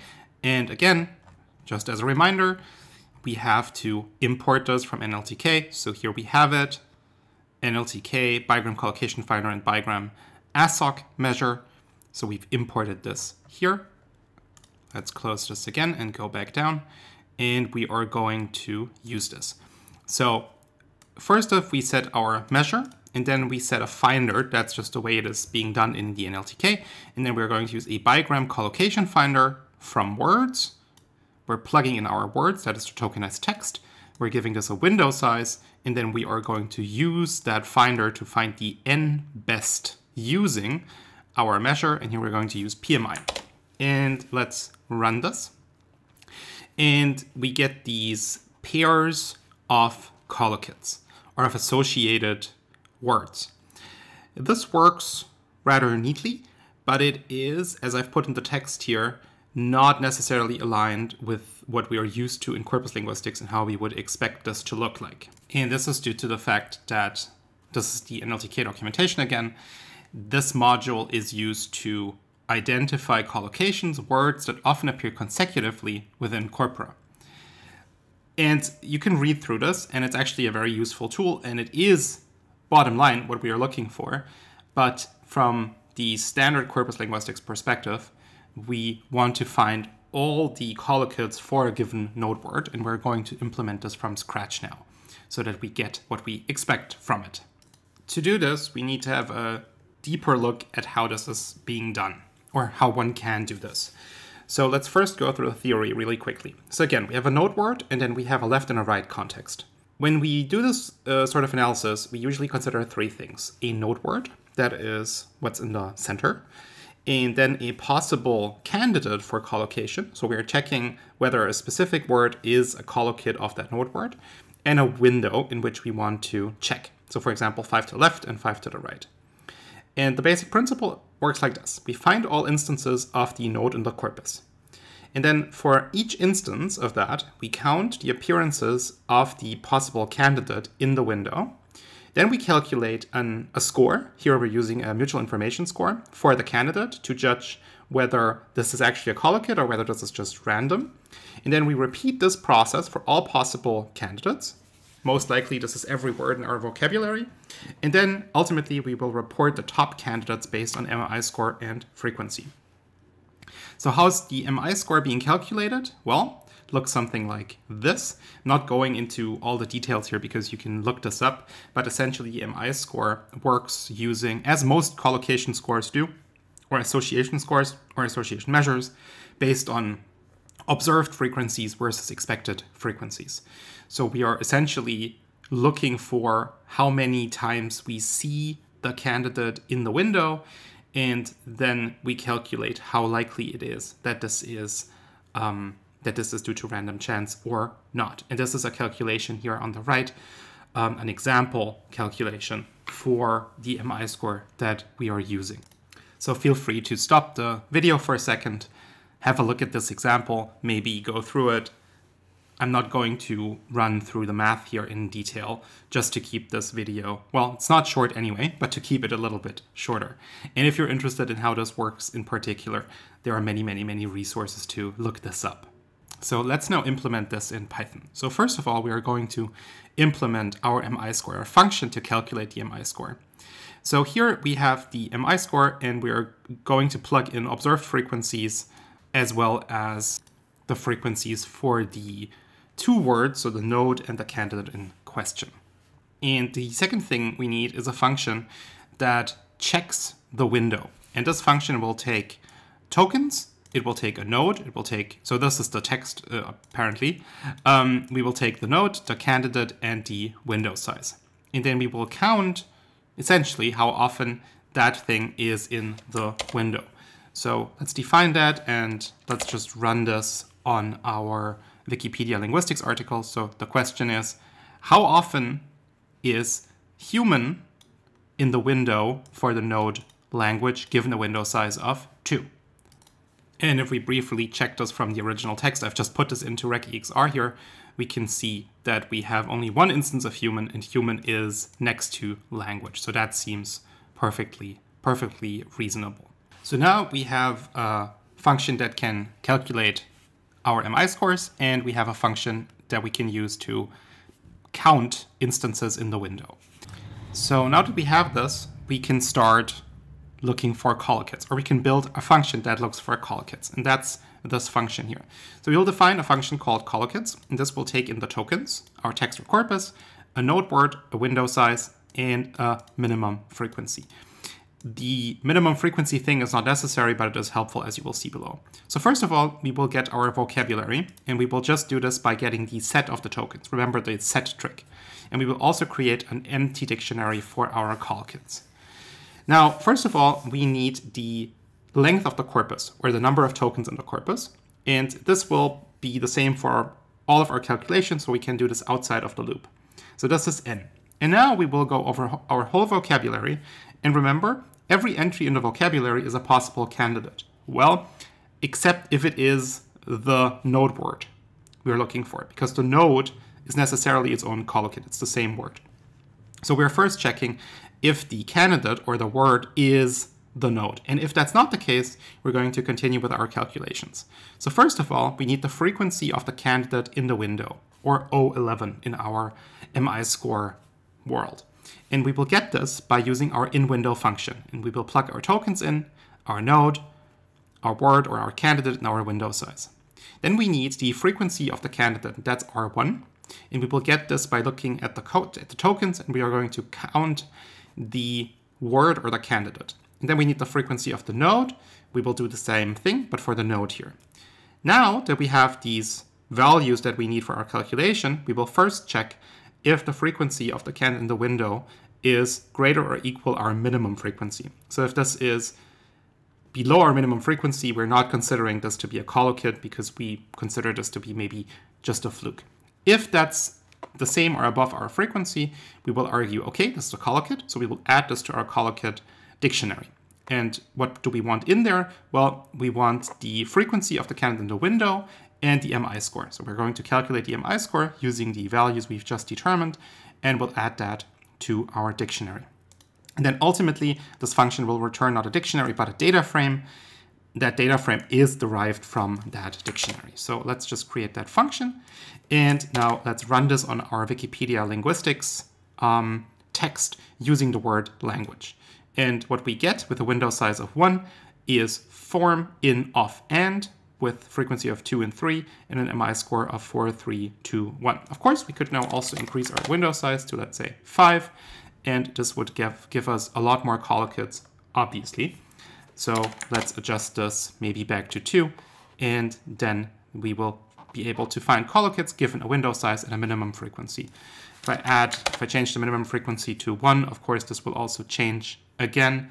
But since we are only working on one text, having a minimum frequency of 1 maybe is not that purposeful here.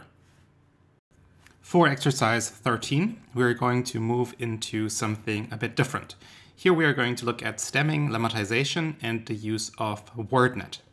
So the task is to use the natural language toolkit to stem and lemmatize a number of words. We should use the Porter stemmer, the Lancaster stemmer, and the WordNet lemmatizer and compare the results. Also, the question is, what are the pros and cons of these approaches? And the words are going to be connection, become, caring, are, woman, and driving. Also, of course, feel free to add more examples, and since you already have WordNet, try to find the synonyms for fantastic using WordNet, and we will be talking about WordNet in a second. And we're going to do these two things. So for stemming and lemmatizing, we're going to use the NLTK, and we're going to compare these stemmers and lemmatizers. We're also going to test how fast they work on a given number of words. Then we're also going to use WordNet, as I said, and we're going to utilize the syn sets to find synonyms for fantastic. So very briefly, what is WordNet and what are syn sets? So WordNet is a lexical database for English in which words are grouped into sets of cognitive synonyms, so-called syn sets. And these syn sets express distinct concepts. Here's an example from WordNet 3.1. To the left, you can see the website. So here's, I searched for the word dog, and we get one syn set for dog. And within that syn set, so within these cognitive synonyms, we find domestic dog and canis familiaris, and then you get additional information for this. But the idea is that these things are not necessarily synonyms, but that these are at least linked cognitively. Now we can do the same thing in Python using the NLTK, using WordNet. For that, we need to download WordNet, and then we can use WordNet to get the same syn sets using WordNet.synset, and then we can get the lemmas using that. This is a very, very, very rudimentary introduction here. Syn sets and WordNet as a database are extremely interesting, so have a look at this if this is interesting to you. Okay, so in this exercise, we are basically experimenting with different stemmers and lemmatizers and WordNet. For us to be able to use WordNet, we first need to download it using the nltk.download function, and I'm going to do this here. And I'm going to download the classic or traditional WordNet, and I'm also going to download open multilingual WordNet, because that is necessary to run it. Now that we have this, we can go into stemming and lemmatizing. So we're going to compare three different systems or three different approaches: the Porter stemmer, the Lancaster stemmer, and the WordNet lemmatizer. And of course, stemming and lemmatizing are two different things, but they are closely related. If you are unsure about these concepts, maybe pause the video here and briefly look up both stemming and lemmatizing. There are other stemmers and lemmatizers in the Natural Language Toolkit. An interesting one would be the snowball stemmer, but we're going to focus on these three because these are the most interesting ones, maybe, or the most commonly used ones. Now, you initialize them essentially by assigning or by taking this class, or Porter stemmer as a class, and then creating a Porter stemmer object from it. So we're going to do this here. And now, just to see how these work, we can use our objects here to stem. So for example, Porter stemmer.stem connection will give us connect, and the Lancaster stemmer will give us connect as well. And then if we lemmatize this using WordNet, we will, as expected, get connection because we get the lemma. Now, for the WordNet lemmatizer, it is helpful to provide it with the part of speech tag. So for example, here we have driving without any further information. But if we provided driving and the part of speech verb, so we tell it what we want, it will realize, okay, we're actually looking for drive, and the lemma is actually drive. Okay, now that we are aware of this, we will use the words from the exercise and we will stem them. And we're going to loop over this, and we are going to, for each word, use the three different approaches, and then we will print the output for each of these. Oh, I forgot to run this first cell. That's why we got an error. Now I should be able to do it. And now we get this. So we get connection, connect, connect, connection, become, become, become, become, caring, care, car, caring, RR, and so on and so forth. And you can already see that these systems have some issues here and there. Well, it really depends on what you want to do, but depending on that question, you can already see that, for example, caring and car, that could lead to problems depending on what you want to do, or drive, driving.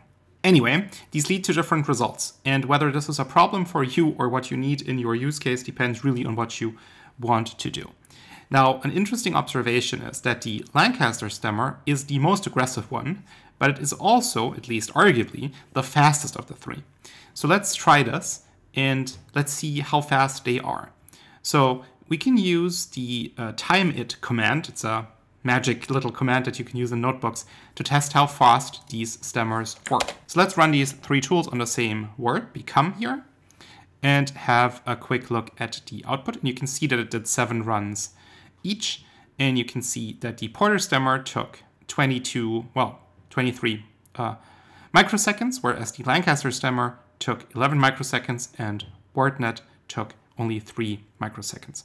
But the Lancaster stemmer is a lot faster than the Porter stemmer. Of course, as we can see, although it does something else, the WordNet lemmatizer is also extremely fast, but to be able to use it, we also need to have the database available and loaded. Whereas these stemmers don't need data available to them, they just run algorithmically without any models or data available to them. So now we are going to the second part of the exercise, and we're going to use WordNet's synsets to find possible synonyms for fantastic. So here we have a search term, and then we're going to create an empty list for our synonyms. And then just in the slides, we are going to look at all of the possible synsets for the search term, and for each we're going to extract the lemmas or the lemma names for them. And then we're also going to use the set trick as before to only get the unique synonyms, because it might be the case that words are in different synsets. And if we run this, we will get the following list: fantastic, fantastical, grand, howling, marvelous, rattling, terrific, wonderful, and so on and so forth. And this actually works quite well. It's a silly example, but have a look at WordNet and have a look at synsets. It's really a very interesting database. As promised, we will now look into spaCy and its capabilities more closely. So in this exercise, we're going to use spaCy to automatically tag or annotate a text file for part of speech, named entities, and universal dependencies. And we're going to use a small language model, you've seen this already, to tag a given text. And after creating the spaCy document using this model, we can then loop over the tokens and the entities to access their tags. We are also going to use spaCy, that's spaCy's visualizer library, to generate graphs for universal dependencies. And that is syntactic dependencies or relations. So again, we start by getting a text, and we are going to use, again, the Wikipedia. And now we are going to create our spaCy language, or we're going to load our spaCy model, and we're going to use the smallest model available. There are other models available. The larger models are better in any dimension, I would argue, but they are also more heavy on your machine. They take longer to load, and so on and so forth. For this exercise, the small model is perfectly fine. And we're going to use the 0th text as our document. And you've seen this before. So now, running this, we have a spaCy document. And now we're going to look at the different things, or some of the things we can do. So let's start with sentence segmentation. So spaCy provides us, for example, with an easy way of segmenting sentences. And these sentences are then provided by a generator called doc.sense. So doc.sense gives us all the sentences. Before we go into this, let me briefly remind you of the token structure before we go into sentences. So we now have our document, and our document has tokens. So let's look at the first token in here. The first token here is cologne. Now we just get the text, but we can also now get to the other attributes of that token. So let's do this a little bit more explicitly. Let's say token 0 equals doc0. And now we can do token 0. And for example, if we want the part of speech, we can do this. And if we run this, we will get a part of speech tag for that. And given that this is a very small model, this is not necessarily correct, but this is the way you would do this. So here it argues it's a proper noun, which is correct in this case for cologne. Okay, let's go back to sentence segmentation. So we have tokens, but we also can get sentences. So here it's very simple. For sentence or for sent in, and we're going to make a list out of this, docsense, and we're going to take the first 5. Let's print this. Let's run this, and now we get Cologne is the largest city of Germany's most populous federal state. That's a sentence, that's a sentence. We get these first 5 sentences. Fairly useful feature, so we don't just have tokens, but we also have sentences. All right, let's get into the actual meat of this task, and that is tagging and annotation. So spaCy documents, as you've seen, consist of tokens, and each of these tokens, given the default processing pipeline, you don't have to really think about this, but generally speaking, when you create a document, there is a processing pipeline going on, and in that pipeline, you decide what you want. What do you want to annotate? What do you want to do? This becomes very interesting and very important if you work on very large texts, because then additional steps, for example, if you don't need dependencies, you shouldn't have that in your pipeline just to save time and computing power. But for this demo case, we just use the default pipeline. We will get associated information for each token. And we can access this, as I've shown you above, but now let's be a bit more explicit here. So for a token in the document, we take the first 10 here. We will print the text, the lemma, the tag, and the dependency. So here we have cologne. Cologne, it's an NNP, noun. And then we get also the dependency. Is, the lemma is be, we have a verb, and the dependency is the root for that. And so you can get these types of information, these types of linguistic information for each token in the document. Now, we can also look at named entities. So this would be something like whether something is a place, a time, a name, things like that. And this is in the doc.ents. Remember, we have doc.sense, we have doc.ents for the entities, and we can loop over that, and we can get entities and their label. So for example, Cologne, GPE, Germany, GPE, so that would be a location. We have 1.09 million, that's a cardinal. We have Rhine being tagged here as a person. Well, that's not really correct. Down here, we have Rhine as a GPE, so there seems to be some issues going on here. Now, we could try to use a more sophisticated model and see what happens. So let's try. Let's go up here, and I've already added a little note here, so we can use a more sophisticated model like this. So here we're going to use a transformer-based model. We have to install some stuff.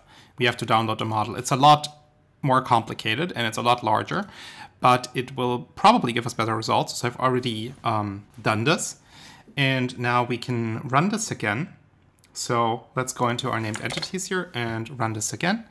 And now we can see that we get Rhine location. So we now get the correct tag here. So this larger model apparently was able to pick up on that issue. That is very cool and extremely useful. So now let's go into dependency graphs. And for these, it is important to realize that docsense is a generator, as I said above, and we can use the next function to provide us with a new element or the next available element. So we're going to just take one sentence, we get the next sentence here from docsense. We could very well just also do something like this. We could just go doc.sense 0 if we wanted to. That would just give us a 0th element. This is just another way of doing this and of utilizing the generator. And now we will use spaCy to render the dependencies here. So let's do this. And now we get this dependency graph for this sentence. For the sentence, Cologne is the largest city of Germany's most populous federal state of North Rhine-Westphalia and the fourth most populous city in Germany. So maybe let's look at one simple example here. So let's look at city here, which is a noun, and city has a determiner, which is the fourth most populous city, the city, and this is shown in this dependency graph here. And that's how you can use spaCy and spaCy to not just show the dependencies, but also visualize them really neatly. Very powerful tool. Also, spaCy's documentation is great, so feel free to explore that. For exercise 15, we are moving into another field again. Now we are going to look at XML and parsing XML. So the task is to write a function that allows you to extract all elements with a given attribute from an XML file. And by the way, we're doing this because many corpora come as XML files. So for example, the function should be able to produce the following output for the file and so on. And the attribute pos equals verb have bought. So we get some desired outcome here. And we're going to do two approaches here. First of all, a regex-based approach. So we are using a regular expression to find XML elements that contain the desired attribute and value. And then we're going to also use a parsing approach using an XML library to parse the whole XML tree, the whole XML structure. And then we use XPath to navigate the document and find what we need to find. So before we go into the code, let's have a brief look at XML and what this looks like and how we are going to approach this. Again, there isn't really time for a full introduction to XML, so if you are very uncomfortable with this, or if this is the first time you see this, take a short break, look up how it works. Very generally speaking, an XML document here to the left is defined by tags and attributes, and we can also display an XML document as a tree. And this tree is what we are going to navigate. So in this example, we have a root that is the document. Then we have 2 pages. Each of these pages has sentences. And then each of these sentences has a number of words. And these words have their part of speech as an attribute. The pages have their page number as an attribute. Now, XPath is a query language that can be used to select nodes in an XML document. So for example, the query page at page number 2, S2, W1 would get us to page number 2, sentence number 2, and then the first word, which is the pronoun they. So we can use XPath to navigate these XML trees very neatly and to select attributes. And we are going to use this in our secondary approach. Okay, so first of all, we need to read that file. And here we are not going to use TextDirectory because we just want to read this file. And we're going to use the good old Python with open statement. And I'm also going to print this little file so that we can see what we're dealing with. And this is just a small example in the BNC British National Corpus style. So this is what we're looking at. We have a sentence and we have words. And then there's also a C tag here for the punctuation. All right, and that's what we're going to work on. So now let's first go into the regex-based approach. So parsing XML or HTML or anything for that matter, that's similar to that manually usually is not a good idea. We always want to rely on existing libraries because parsing is actually quite hard. And for most standard things, XML, HTML, and so on, there are very good parsers available that help us to do this without running into any big problems. Nevertheless, we can still do it. So to do this, we will define a findElements regular expression function. And this will take in the XML, it will take in an attribute, and it will take in an attribute value. And we're building a regular expression here, this one, that will look for tags or elements that have this attribute and the attribute value. Pause the video, have a look at the regular expression if you want to, but it works very similarly to the other regular expression examples that we've did. And then we will find all the XML elements that fit these criteria using regular expression.findAll and then our regular expression.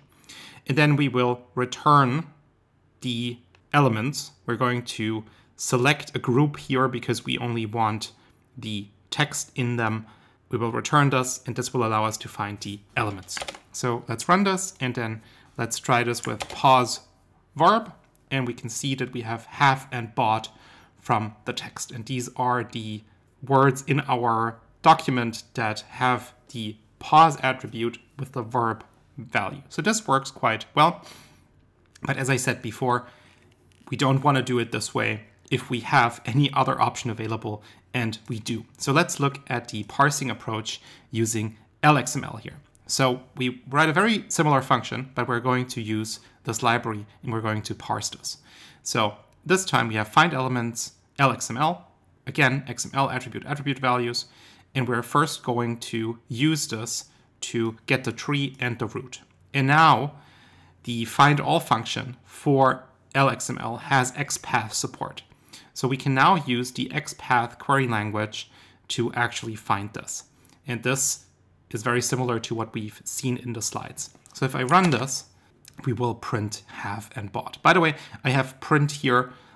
We could also define this as a return statement, but it is not necessary here because we just want to print this. And it finds the same things here, but it will be a lot more robust than our regular expression approach because it will also, given that LXML is very good at parsing XML, it will also work on cases where the tag maybe looks a little bit different and where our regular expression would not catch it.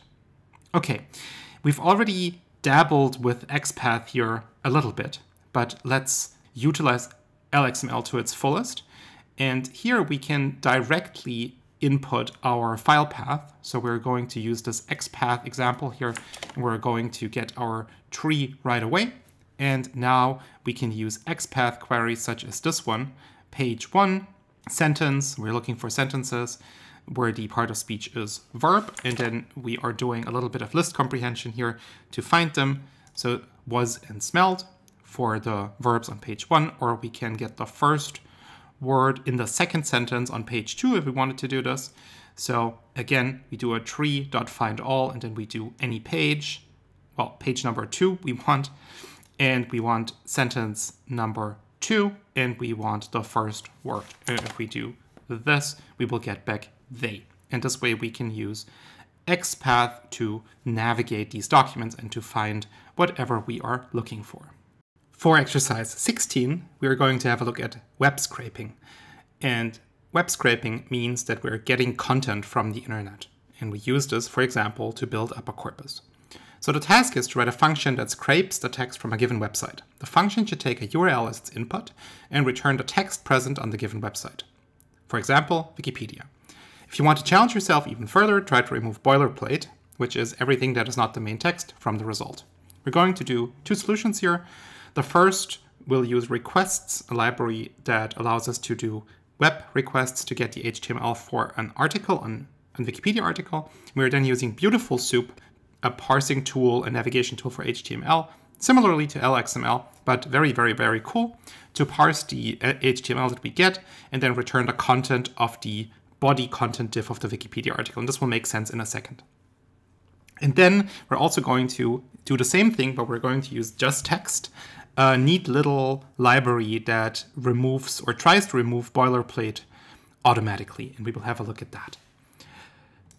Before we go into the actual coding, we should have a quick look at how web requests work.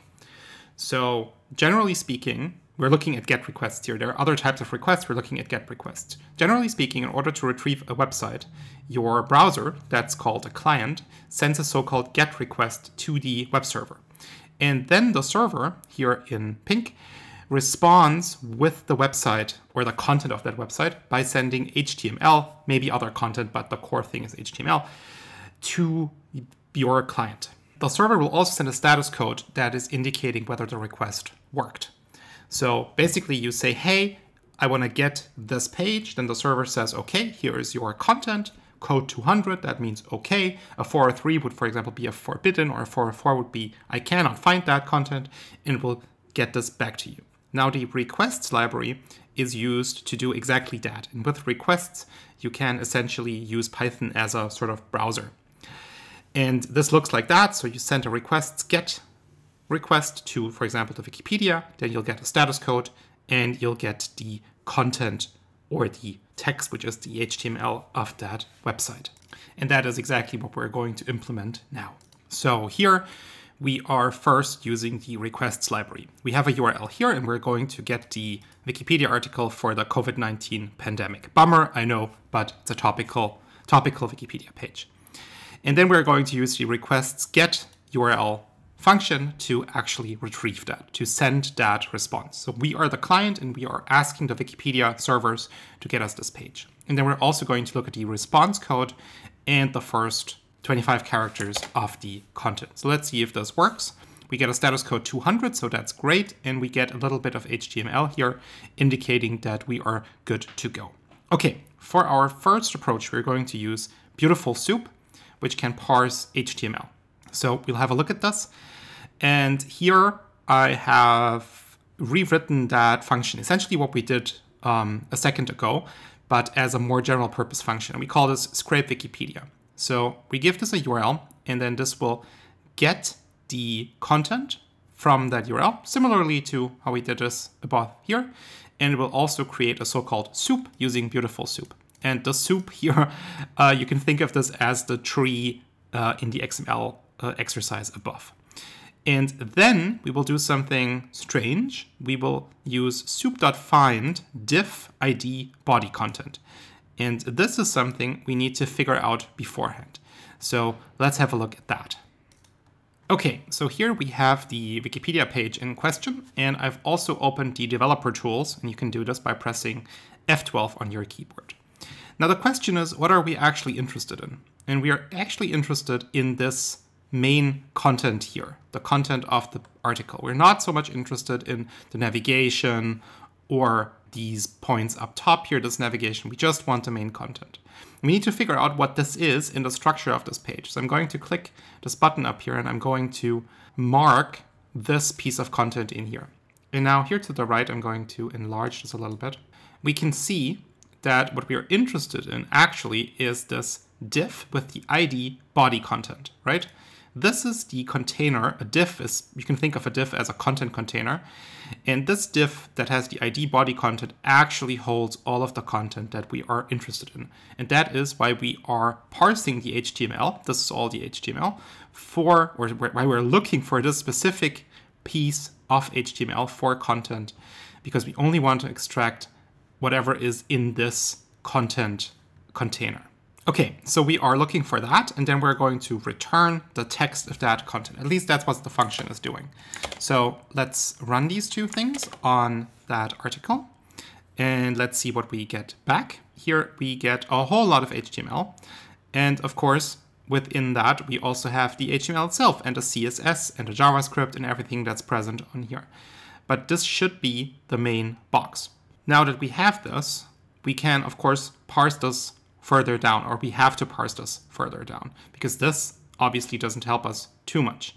So let's say we want to get all of the H2 headlines. So we are going to do the same thing, but manually this time. We could also use our scrape Wikipedia function and plug this in, but let's build this again from the top.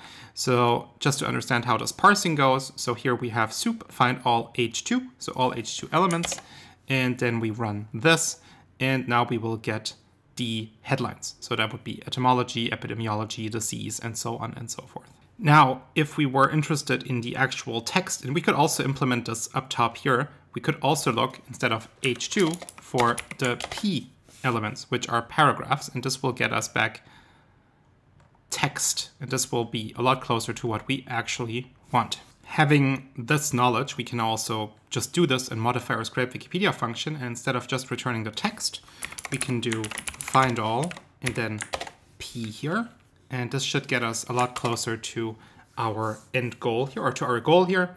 Now if we run this, we get still HTML, but we get all of the paragraphs from that body content div. So this should be just what we need. And then we would need to continue doing this until we just have the text. But for this, we will look at just text now.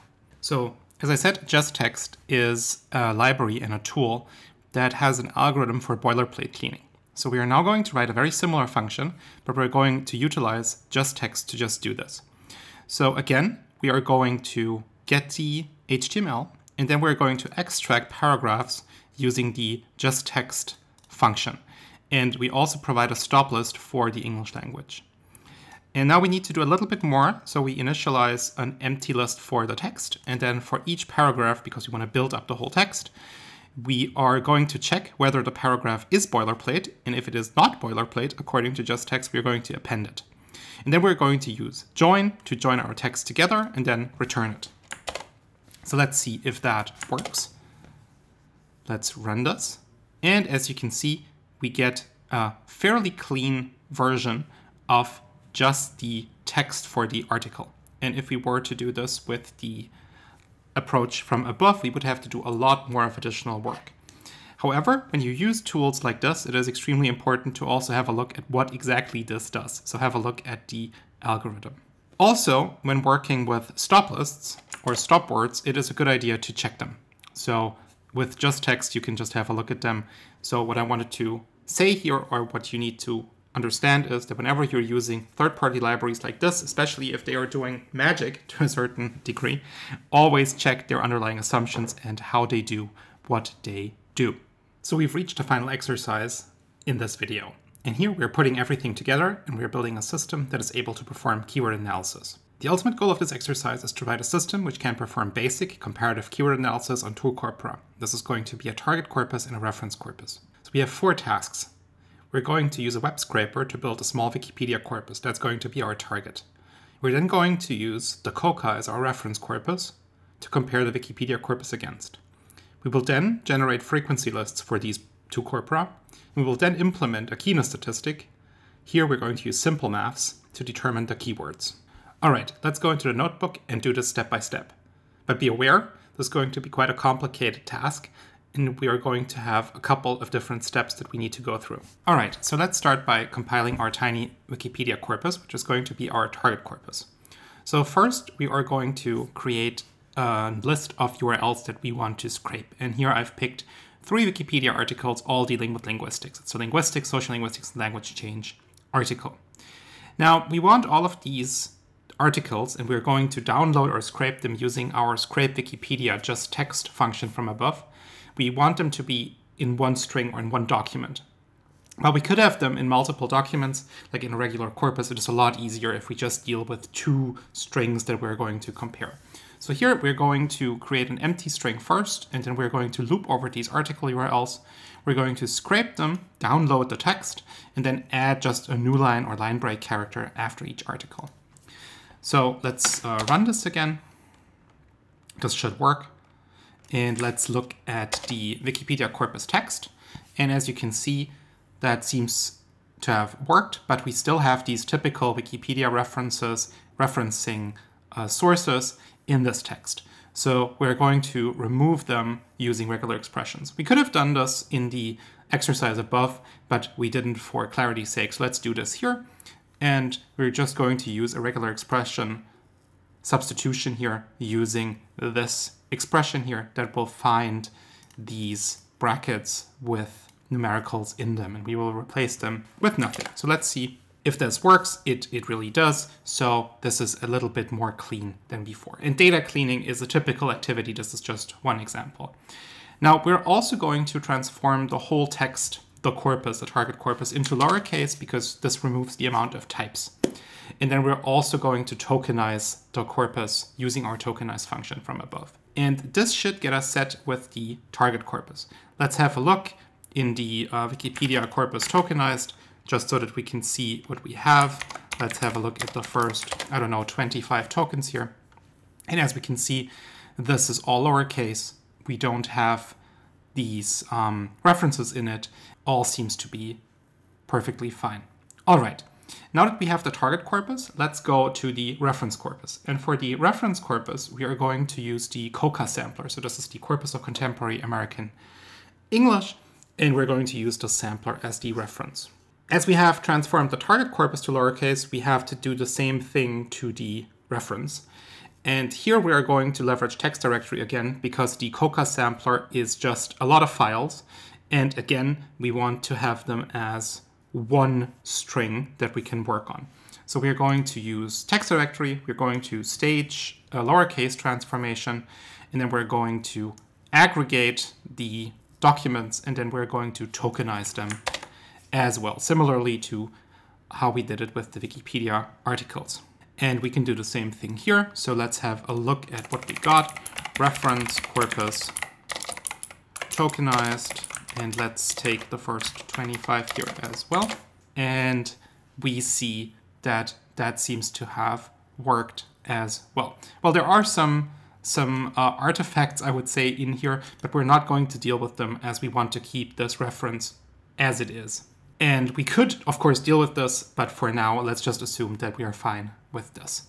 All right, so we now have our two corpora ready. We have the target, we have the reference. The target is the Wikipedia corpus, the reference is the COCA.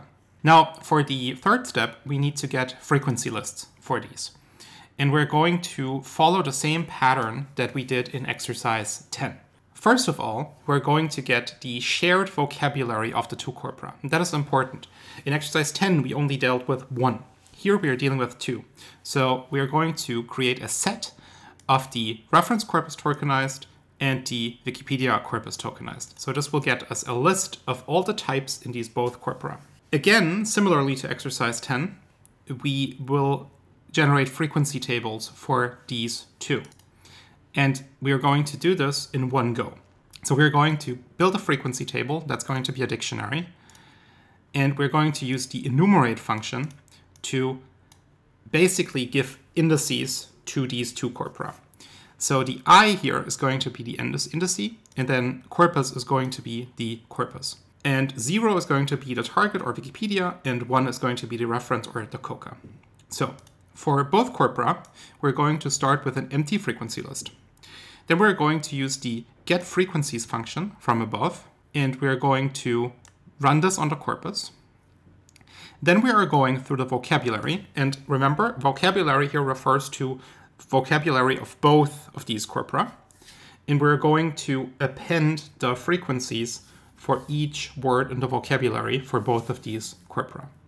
And we do this because there might be a case in which a word is in the reference that isn't in the target, or vice versa. And this is going to be the case. But we need the frequencies for all of them for us to be able to compare them. That's why we need the whole vocabulary. If this is confusing to you at this point, stop the video, go back to exercise 10 and have a look at this with only one corpus. This is exactly the same thing, but we're going to do it on two corpora at the same time. Then we're going to append this to our frequency list.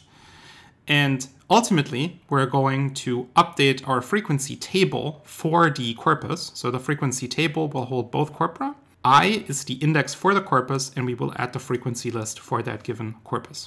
So we can have a look at this. So let's have a quick look at our frequency table. Well, first we have to actually run it, and this will take a second. And now we can have a look at this. So if we just have a look at what we get here, we can see the frequencies for corpus 0. And these are the frequencies. And keep in mind the frequencies for the whole vocabulary. So the vocabulary is both corpora. And then down below, you would see the same thing for corpus 1. Now we have a comparative frequency table that has the absolute frequency for all words in a combined vocabulary.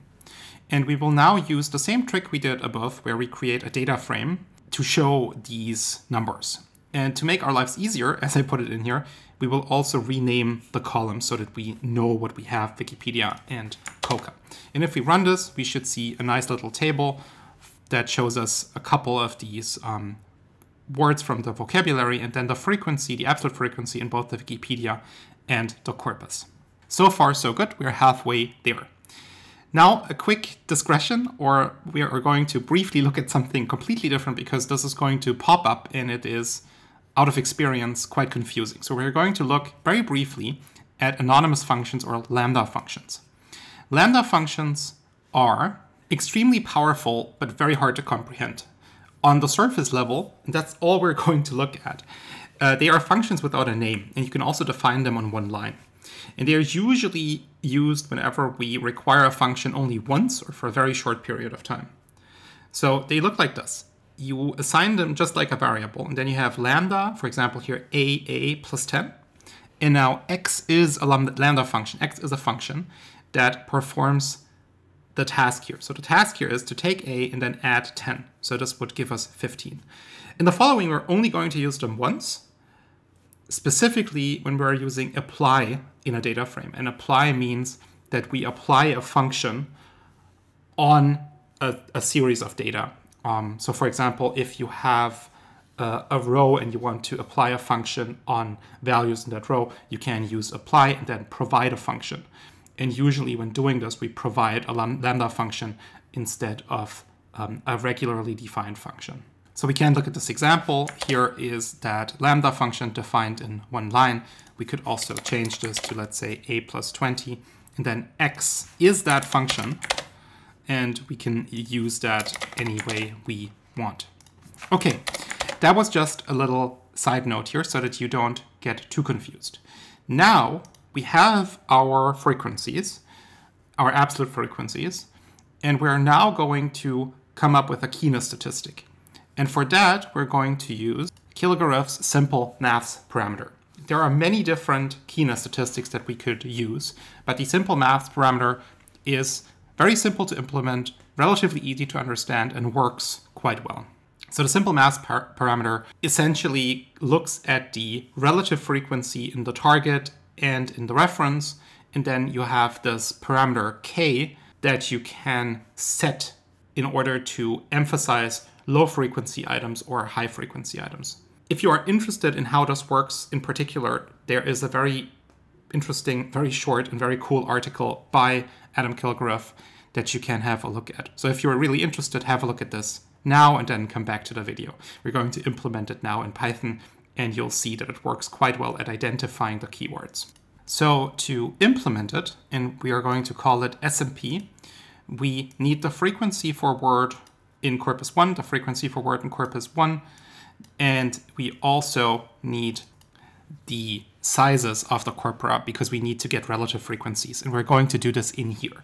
So we could now first get the relative frequencies for everything and then do it, but I've decided to put all of this in this SMP function. Essentially, we're getting the relative frequency for word in corpus 0 using our relative frequency function, and the same thing for C1. And then the SMP actually is just the formula you've seen. So it is the relative frequency plus this parameter k divided by the other relative frequency plus this parameter k, and then we are going to return this. Let's get some intuition on how the SMP works.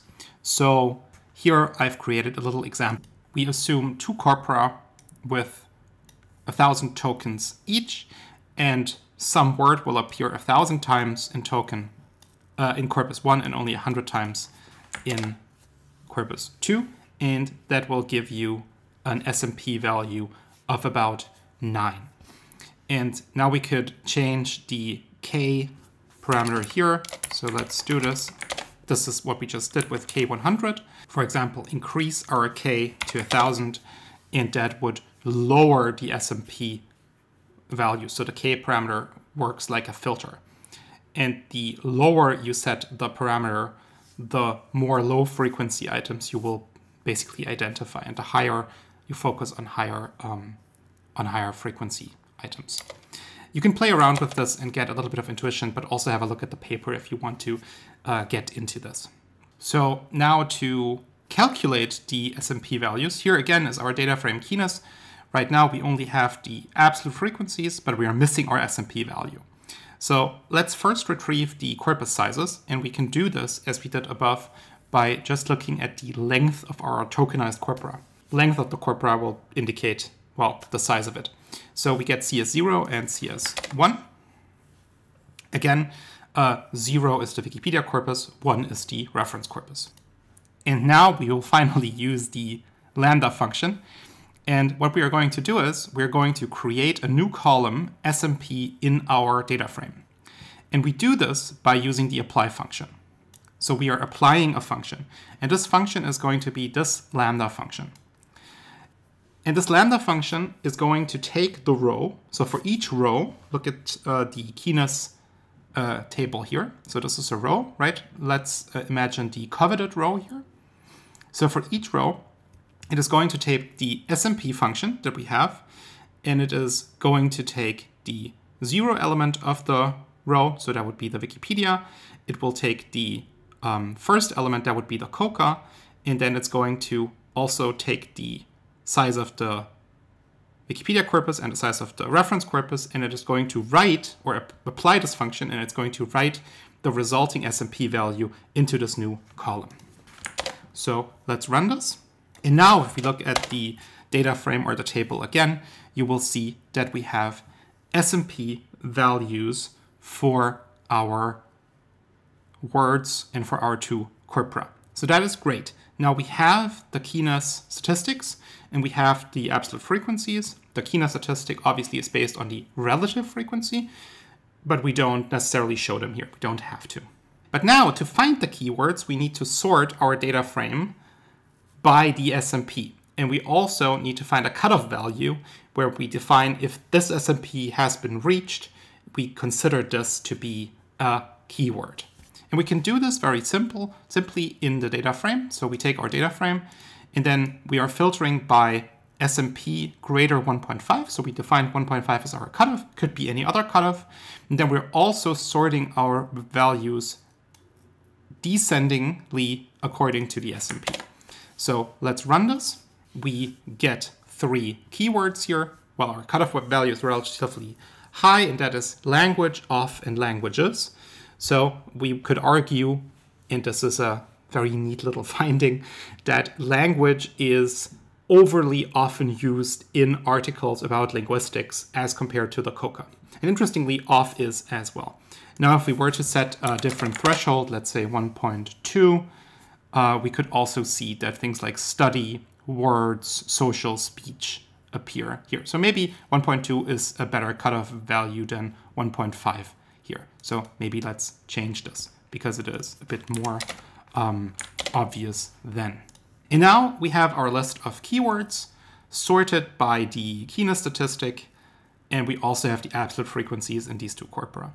Now, of course, we could also add our relative frequencies here if we wanted to. Now, as a bonus, we can also look at a stemmed version of this, because as you can see in this list, language and languages are treated as 2 different keywords here. And that might be a problem for you, as they are essentially the same thing. And possibly, if we were to stem this, we would see that language or languages stemmed is even stronger, because here we divide this, whereas this arguably is the same thing. So let's have a look at this. And here I've just redefined the key functions for readability, so we can ignore this. And now we are changing the getFrequencies function into a getFrequencies tokenized text function, because we want to do the tokenization ourselves, or put differently, we want to put in our own tokenized texts before we actually get the frequencies. So now we need a function to stem our text or our corpora. And this thing here will take in a list of tokens. And for each of these, it will stem them and put them back into the list.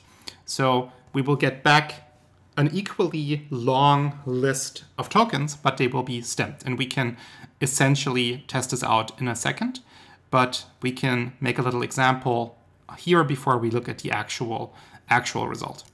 So for example, if we take a tokenized text, let's assume it's language, languages, and now we run this, we will get back langu and langu. Of course, this isn't the same thing, but for our purpose, it doesn't really matter whether this is an actual word or not. What matters is that these two are now being treated or can be treated as one. And just to demonstrate this, of course, the same thing could have been achieved using a list comprehension. So if we look at this, same thing. And now we just do the exact same thing we did above. I put all of this into one cell here, but we are using the stemmed versions of these corpora instead of the regular ones. So let's see how this works. So this has finished. Just for you to see below, this took about 2 minutes in runtime, so a lot longer than the one that we did previously. And now we have a stemmed version of this, and this is quite different from the one we saw above, because now we bind these items together, and language now is a lot stronger. Stronger in a sense in the sense of the SMP. And we also use the cutoff 1.5 here. And also linguistics and so on is now also a keyword. So this is a very important strategy to use if you're interested in keywords. Now, what's also important is to realize that this keyword approach, in the same way we did it here, does not just work on, well, items or word frequencies, but you could also use this for POS tags and look, for example, for POS key tags, or you could use this on other things that you can annotate or tag. All right, this concludes these exercises. I really hope that you've learned something, and I would really suggest that you go through these exercises on your own. You can take the solutions notebook that's available that has all of these solutions and then just work through it, experiment with it, have fun with it, and just try to play around with the notebook, try to play around with the exercises in order to really understand what's going on under the hood.